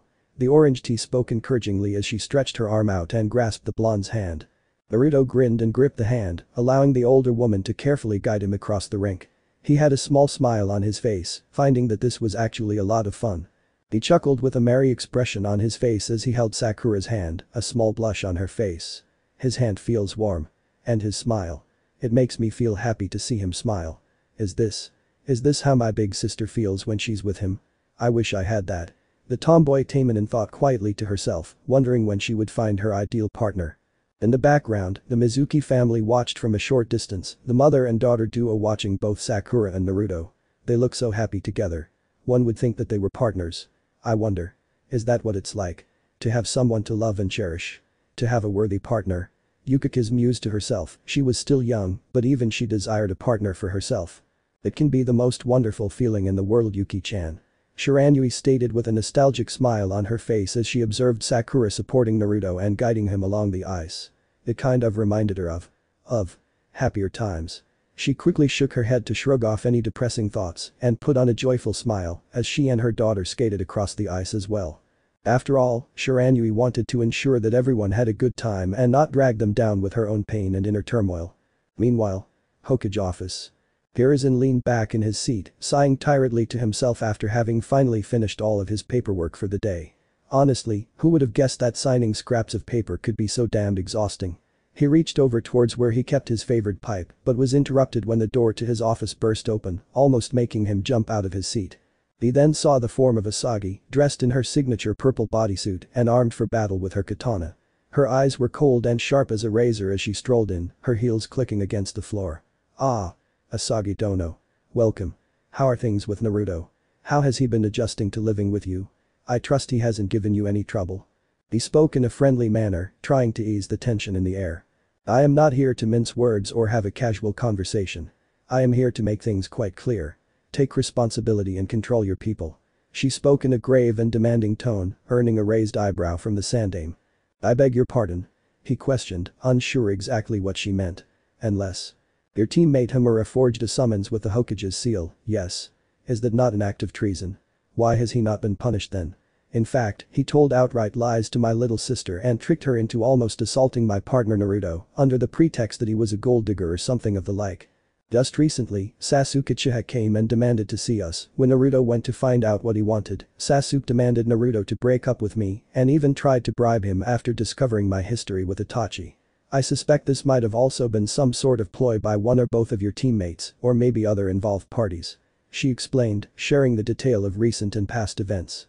Do you have proof behind these accusations? I grant that Hamura did use the Hokage's seal but The Sandaime spoke but was silenced when Asagi tapped her finger against the top of his desk, making it almost shatter, and exploded into a shower of splinters before the aged Hokage's eyes. But nothing. You are the Hokage. Your job is to protect the village, enforce its laws and act as a guiding hand. A leader. Yet it seems you are content to let many things slide. It is no wonder many people are calling you things like soft or senile. She spoke in clear irritation, her presence now almost dominating the room as the Sandaime felt, but a bare inch tall in her presence, as she seemed to tower over him. If you cannot or will not control your people, then I shall handle things my way. This is your only warning. If this harassment continues or if you will not take action, then I shall have no choice but to declare my own candidacy as Hokage. She announced as she crossed her arms beneath her impressive bust. You? As Hokage? You never wanted to become Hokage. Hiruzen blubbered in astonishment. Was she being serious? Not once had Asagi ever expressed any interest in taking the Hokage mantle. True. I was never interested in taking a title that has practically lost its meaning. However, it seems that my hand has been forced. If it is for Naruto-kun's sake, I can and will become Hokage. Or do I need to give you a reminder of why I am called the Almighty Taimanin? She asked the last part almost rhetorically. She didn't give the Sandaime a chance to answer as she caused the yokai within her body to flare up. The result created a powerful shockwave that blasted the roof off of the Hokage tower and caused all the windows to shatter as cracks formed in the walls, with some sections throughout the tower collapsing entirely from the pressure. Hiruzen was currently on the ground, sweating, his body felt as though it were being crushed and found himself unable to breathe. Then, the pressure was gone and he was able to breathe once again. There was no mistaking it. Asagi had just flexed a portion of her strength to make her point. It was often believed that her strength is so vast that not even the entire village would be enough to hold her back should she truly unleash her full power. It is no wonder that she is dubbed Almighty. Out of respect to you, I shall give you this one chance and one warning. Clean up your act as soon as possible and keep control over your people. Or else. She warned him once more before turning on her heel and leaving the Sandaime alone to absorb her words. However, despite her warnings, she believed that he wouldn't be able to follow through. Hiruzen was old and weak and had lost his spine. Spent too many years pushing papers, glad-handing, and playing politics. Too set in his ways to adapt to the times, trying to continue old and antiquated ideals that had no place in the real world. Everyone knew that the old man was soft. One could see it in how he handles his students. Orochimaru. A rogue ninja who was still very much at large. Jiraiya. A perverted peeping Tom that is infamously known to spy on women and sexually harass them with no real consequences, and a worthless spy master. Tsunade. Wasting her talents by drinking and gambling and racking up more and more debt.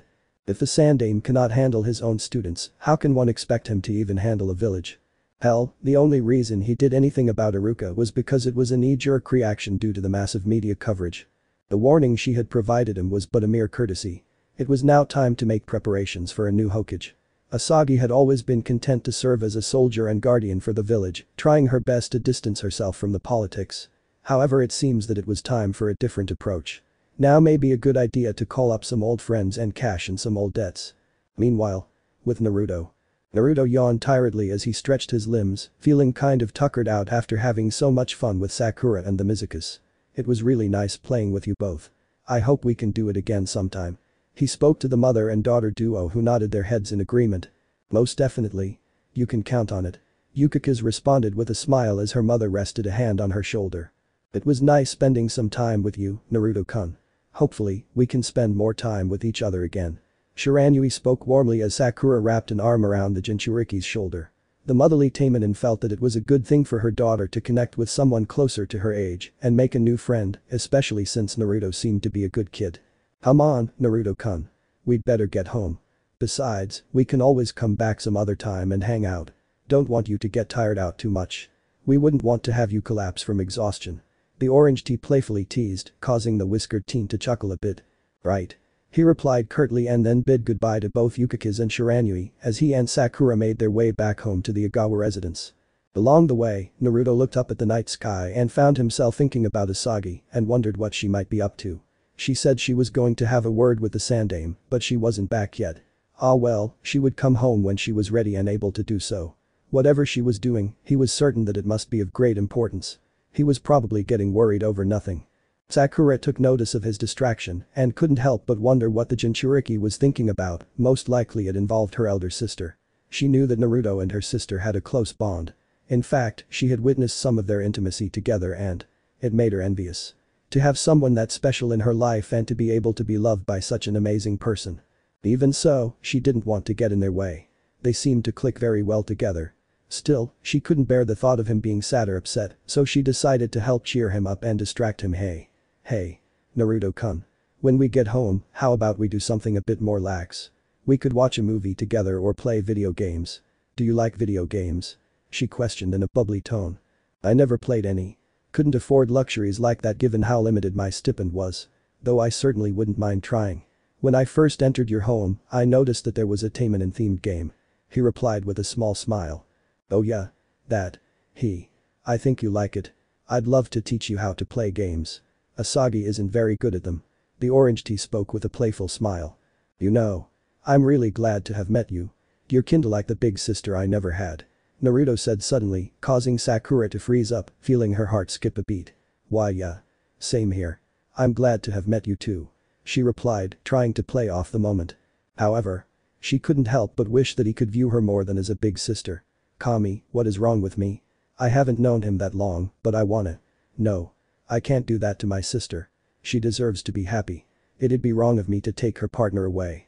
But it still stings. She thought quietly to herself and then within a split second she put on a happy face for the blonde. When they arrived at their home, they discovered a variety of packages left behind at the front door, all of them marked with the Prison Battleship Store's logo. Ah. This must be my stuff. Naruto spoke excitedly, happy that his things had arrived rather quickly. He was kind of eager to try out his new suits and gear. Ooh oh. Come on. Let's get it all inside. Double quick. The tomboy Taimanin spoke as she unlocked the door for them both and the two quickly brought the various packages inside. Naruto attempted to lift some crates that were marked ammunition on them but found himself unable to make them budge. Lem help. Sakura spoke and then easily balanced 3 crates in each hand and brought them inside. The display of strength made the Uzumaki feel slightly inadequate. But he shrugged it off and reminded himself that he just needed to start training diligently so that he could become strong too. Wow. So these are your combat suits, eh? She asked as she held up an all-black suit after removing it from its bag. She then offered it to him and spoke in an almost demanding voice. Try it on. Try it on. The whiskered teen chuckled and agreed since he was eager to try it on himself as he accepted the suit and disappeared from view in order to change. A few moments later, the Jinchuriki emerged now wearing his new suit, admiring how professional he looked in it. He was impressed at how there seemed to be no restriction of movement as he admired the range of motion. It also felt much lighter than his usual orange jumpsuit and more comfortable. Oh. My. Gosh. You look so handsome. Sakura spoke with a blush, admiring his new clothes, which fit the young blonde very well. He blushed a little at the praise as he replied thank you. I gotta say. I really like this. It fits me perfectly. I'd say that Rieri and Naomi outdid themselves. The whiskered teen noted at the end as he picked up another box and opened it, revealing the katana that Asagi had bought for him. Jackpot. He whispered as he picked the blade up and carefully removed it from its sheath. He gave it a quick practice swing and noted how light the blade felt. It was virtually weightless in his hand as he made a slow sweeping motion. Oh, I can't wait to practice with this.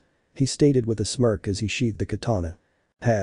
You'll have a hard time finding a better teacher for the arts of Kenjutsu than my sister. She's a renowned swordswoman. Sakura stated matter-of-factly. I am definitely looking forward to training under her. He spoke as he set aside the blade and then added, but before we get into any serious training. I think I want to try my hand at some video games.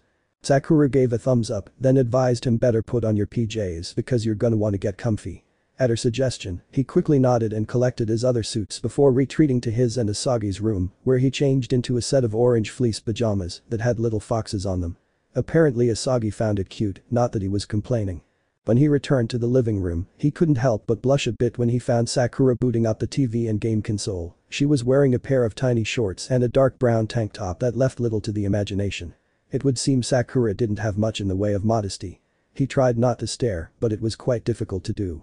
She had a really nice ass, and the outline of her camel toe could be seen through her tight shorts, making his eyes dart around a bit. His pants felt a bit tighter now, and he was glad he was wearing a baggy set of pants or else she'd probably notice. He hoped his arousal wasn't too obvious. Crap. Stop staring, Naruto. You're with Asagi. He mentally scolded himself as he sat down on the couch, all the while trying his best to avoid staring at the orange tea. However, what he didn't know was that the younger Igawa's sibling had taken notice of the look she was getting from him. Wait. Was he checking me out? Shoot. I guess to a guy I must be dressed pretty provocatively. Crud. I'm not used to having a guy in the house. Just play cool, Sakura-chan. You're just gonna play video games with him. Everything will be fine. Just don't make a big fuss. Still. I kinda like that he's looking at me like that. Stop. Nope. Don't go there. I'm not gonna two-time my sister like that.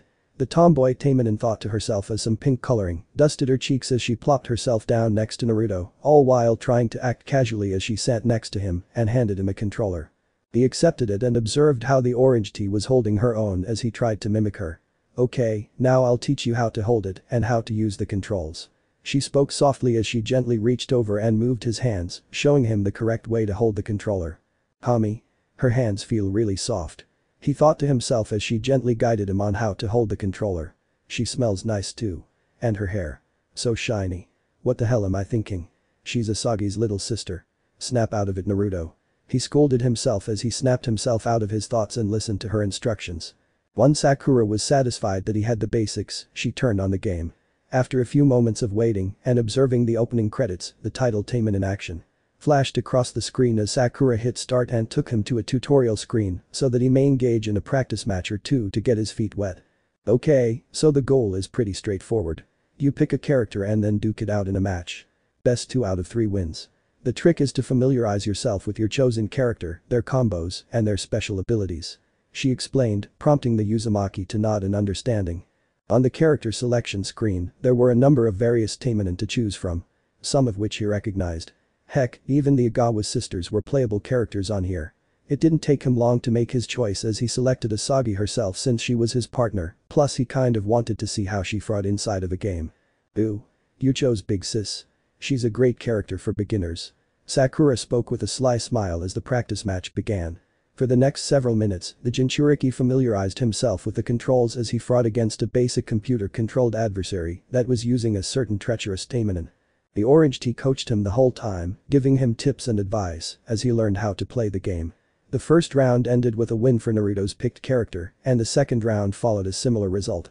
He was a quick learner and was picking things up faster than expected. Once the practice match was finished, he felt a lot more confident in his ability to play. It was a good thing the controls were easy to learn and were quite intuitive. It also helped there was a list of moved in the pause menu that enabled him to memorize the various combos. With that said and done, it was time for both Naruto and Sakura to engage in a few rounds themselves. The two shared competitive looks and grins with one another as they started their first match. All the while, Naruto was grateful to both the Igawa siblings for giving him the chance to enjoy things that he had missed out on. He was very much looking forward to more experiences with the two sisters. Elsewhere. At a certain bar. Asagi sighed to herself as she took a long drink of rum. She was seated at the bar, her body language and her aura gave off a don't approach vibe. She was not in a very good mood. Most fortunately, everyone in the bar was wise enough to keep their distance or avoid pestering her. Asagi had a lot on her mind. She was feeling a mixture of emotions ranging from anger, sadness, happiness, joy, and love. Her thoughts kept drifting to the blonde Jinchuriki and how he was doing. She knew he was safe and in good hands with Sakura and she trusted her little sister, but she was feeling kind of lonely without her partner by her side. However, what really concerned her was the almost unnatural vendetta people seemed to have against him. She could understand the fear and resentment towards Jinchuriki. They were essentially weapons of mass destruction, and if they were to go out of control, then there was no telling what the damage could be. Though at the same time, mistreating them was a surefire way to invite disaster. Honestly, it was as if people actually wanted him to snap so that they may have an excuse to be rid of him. Well now. Look who's here. Nice to see you, Asagi. Spoke a familiar voice that the almighty Taimanin did not want to hear right now. Was it too much to ask to be able to enjoy a damn drink in peace? Oh wait, Kakashi. She spoke in a warning tone. Despite this, the copy ninja slid into the stool next to her anyway with a drink in his hand as he gave her his signature eye smile. Many would describe Asagi as being patient, mature, diligent and tolerable. However, even she had her limitations to what she would and would not tolerate.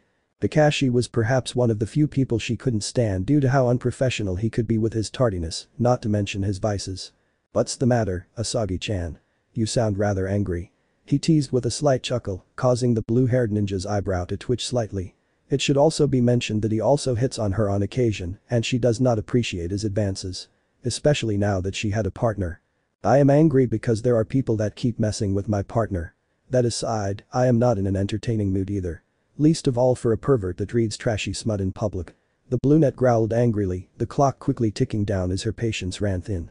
Your partner? Oh, right. Naruto. He's a bit young for you, don't you think? You never struck me as the type to go for younger guys.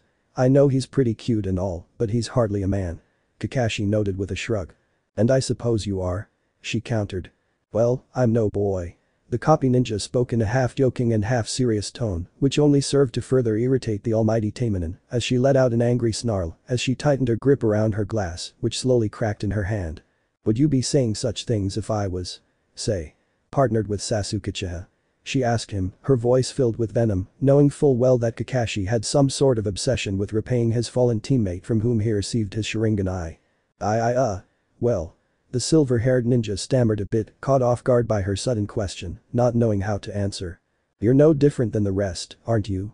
I am getting really sick and tired of people glorifying that damned Uchiha like he is Kami's gift to the world while putting down poor Naruto. What did Naruto ever do to deserve this? What is wrong with all of you? It is his life. My life. Our lives. Can't you let us be happy together? Can't you just leave us alone? She screamed out in anger and frustration as she clenched her fist around her glass, causing it to shatter. Under normal circumstances, Asagi would keep her cool and maintain her composure. However, even she could lash out if provoked enough. Now she had reached her breaking point. Why are you all so obsessed with that little Sasuke brat anyway? What's so special about him? Do you think he's supposed to be some scion to recreate his clan? Am I to be some damn breeding mare to pop out his spawn? She questioned as she looked about the room, as if she were demanding answers from the various people within the bar. Many of the patrons either looked like they wanted to say something, but chose otherwise for the sake of self-preservation, or were trying to ignore the scene entirely. She scoffed in disgust and marched towards a particular patron that she recognized as belonging to a major news media outlet for Konoha and asked him, "Do you have a recorder on you?" "Why yes. Why do you ask?" He replied nervously, feeling intimidated by the famous Taimanin. She only glared at him and made a small handed-over gesture with her finger. Seeing the look in her eyes, the man quickly complied, not wanting to risk angering her further, and placed the recorder into her open palm. She clicked it on and began to record her own voice. This is Asagi Ogawa, going on the record. I am perfectly happy and content with Naruto Uzumaki as my partner. I will not be leaving him. I will not be accepting Sasuke Uchiha as my partner. I refuse to procreate with Sasuke in a vain effort to revive a dead clan. I am not some breeding mare. If you all have a problem with it, then come and find me. I will be at home, with my blade at the ready to cut down anyone, and I do mean anyone who tries to come between us. This is your only warning. Further harassment will be met with both severe consequences and extreme prejudice. With that, the recording ended as she tossed the recorder back to its original owner and then stomped her way out of the bar, leaving behind a stunned and silent crowd and a shocked Kakashi, who realized that he had basically fucked up. The brunette stormed her way through the streets, heading towards her home. Everything was a blur to her as she almost saw nothing but red. This whole situation was starting to get out of hand. If the Sandaime didn't get his shit together within the next few days, then she would have to handle things her own way. Which might involve putting certain annoyances to the sword. She marched up to the gates of the Taimanin district and pulled out her passport in an almost automated manner. The guard, Murasaki, led her through in a rather hurried fashion. Upon seeing the angry and distressed look upon the almighty Taimanin's face, the axe-wielding Taimanin looked like she wanted to ask Asagi if she was okay, but didn't get the chance as the famed Taimanin rushed on home. Upon reaching her house, she threw open the door and stomped her way into her living room. It was only then that she had come down from her anger-induced high and saw Naruto and Sakura both sitting on the couch playing a video game. Upon noticing the older Taimanin, both the blonde and orange tea paused their game and turned their heads to greet her. Naruto gave her a cheerful grin and asked her, "Welcome home, Asagi. You were gone for a while. Everything go okay with the Hokage?" She grit her teeth for a moment before relaxing herself, willing herself to be calm as she replied honestly. "Things could be better." "What happened?" he asked, noting the look on her face. Her expression and body language seemed to tell him that she was not in a good mood. "There are a lot of idiots in Konoha, Naruto. That's all I'll say for now. At any rate, you two go on back to your game. I think I need to lie down for a while." Asagi muttered, feeling more tired now that her anger was draining away. "Well. Alright. If you're sure. Sakura's teaching me how to play. We've been at it for a few hours. And I'm having a lot of fun." Naruto explained with a grin as the brunette gave him a nod and a small smile, feeling grateful to her younger sister for looking after him and keeping him entertained. It was good that Sakura was so quick to accept him. The whiskered teen then added, "If you ever want to talk, I'm willing to listen. Let you vent out your frustrations." "Thanks, Naruto. I'll take you up on that offer. Though for now, rain check. She answered, her smile growing a bit wider as she appreciated his words of support before departing towards her bedroom. Both Naruto and Sakura watched her leave with the blonde letting out a sigh of disappointment and worry. The younger Igawa's sibling patted him on the shoulder and gave him a reassuring smile, silently telling him not to worry and that everything would be okay.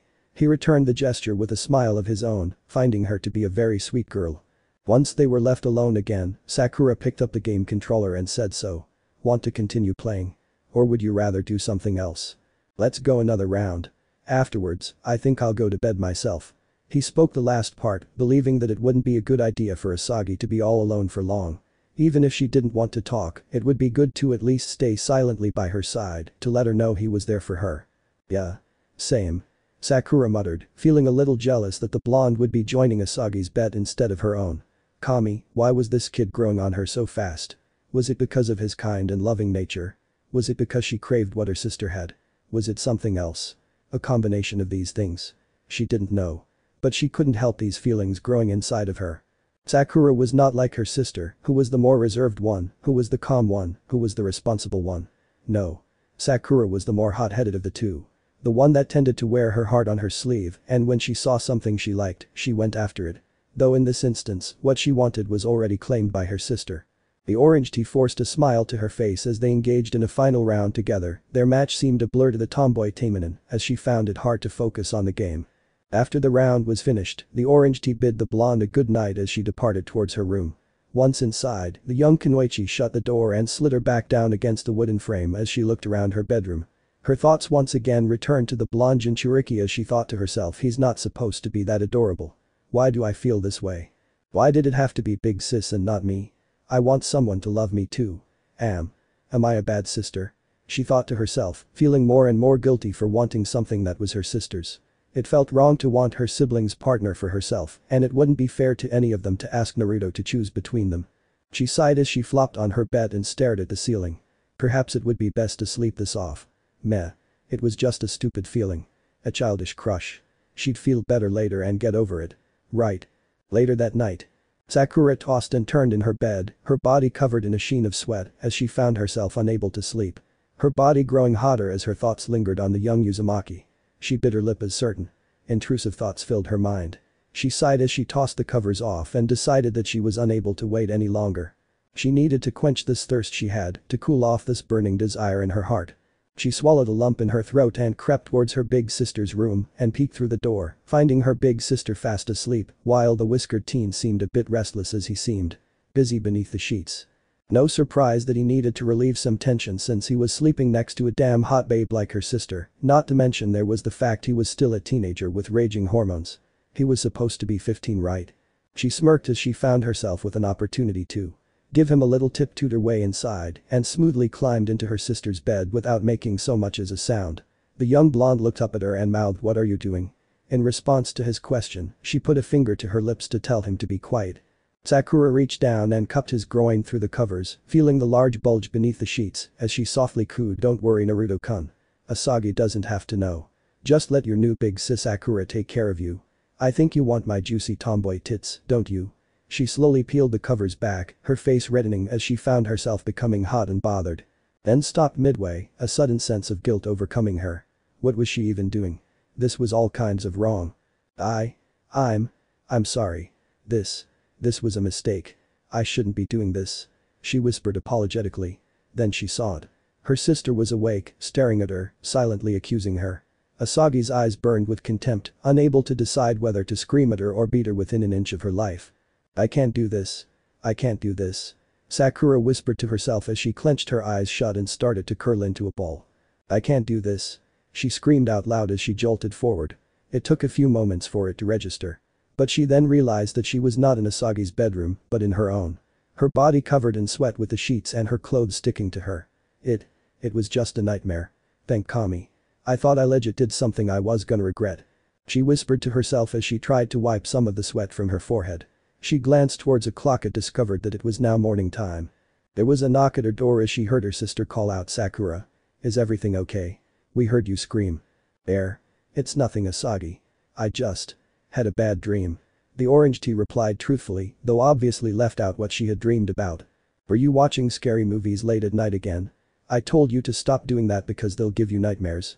Don't tell me, was it the one with the masked cannibal chainsaw guy? Asagi questioned through the door, voicing her obvious disapproval to late-night horror movies. Something like that. The younger sister answered half-heartedly with a small grimace. I see. Well, get dressed.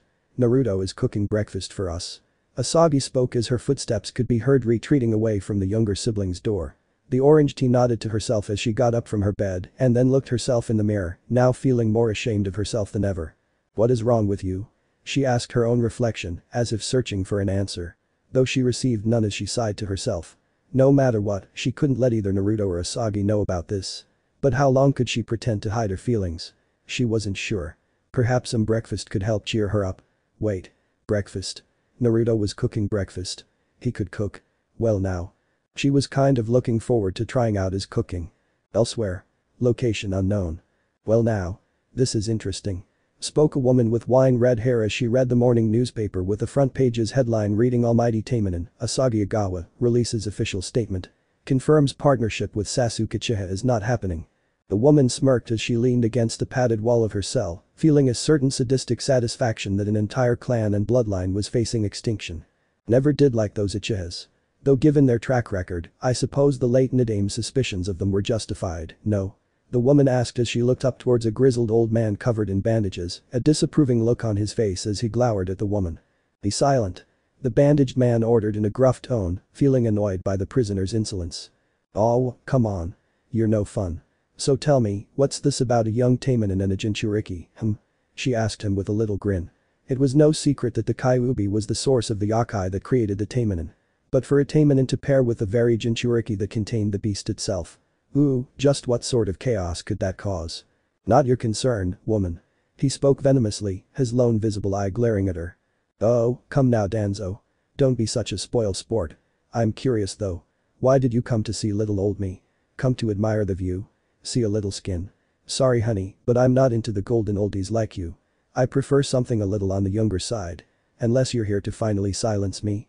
You're not still made after that little fiasco in Kumo, are you? The crimson-haired woman spoke in a mocking and haughty manner, dripping with some overconfidence as well. The old warhick replied coldly, do not tempt me Aboro. Eliminating you is still very much on the table, especially given that you sold certain secrets without my permission. Secrets? What secrets? I haven't sold any secrets. Though I do have quite the collection of secrets to tell. Your little fronts at the orphanages that secretly funnel you recruits. Your past dealings with Hanzo and Orochimaru. Your blackmailing Itachi to be the triggerman to eliminate his own clan. Your illegal business practices. The maps to your underground tunnel networks. Oh, and that freaky Senju Uchiha fetish you have. Why would I sell what is currently keeping me alive? If I go, then your secrets get publicized. Aboro responded cheekily, since she had quite a bit of ammunition to use against the grizzled warhick. Secrets were her trade, her currency and lifeblood. It was also why she was known as the treacherous Taimanin. Unfortunately for her, she had gotten in a little over her head and was cast into this prison by Danzo himself. Now she was too dangerous to let live, but also too valuable to kill. Quite the conundrum for poor old Danzo, especially since he didn't like loose ends. Ask all the double agents he had quietly terminated and betrayed. Ugh. It was a shame that it wasn't the Sandaime that caught her, with Hiruzen she could easily bat her pretty little eyelashes, make up an excuse, and then be sent on her way with a little slap on the wrist. Danzo. Different story. Perhaps we can have some form of a compromise. Tell me. What do you know about a man called Edwin Black? Danzo asked with a raised eyebrow, tossing a file at Aboro's feet. Oh? Digging into the story of a dead man, are we? I have some pretty juicy secrets about Edwin too. They can be yours. For a price. Perhaps I can trade up for a nicer cage. Something less confining. She asked, gesturing to the cramped padded cell that she was currently occupying. It would be very nice to be able to stretch her legs a bit. Perhaps. Though if you try to run, I know of a few secrets of yours as well. The kind that could have every Anbu from every village after you and a lot of angry clients who wouldn't wish to do further business with you. He spoke in a warning tone, earning an annoyed roll of the eyes from the treacherous Taimanin.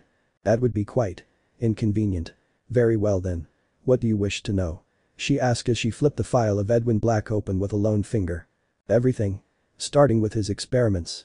Danzo requested with his lone eye narrowing, which resulted in Aboro giving him a crooked grin, knowing that the many secrets she held could open a great many doors for her. That aside.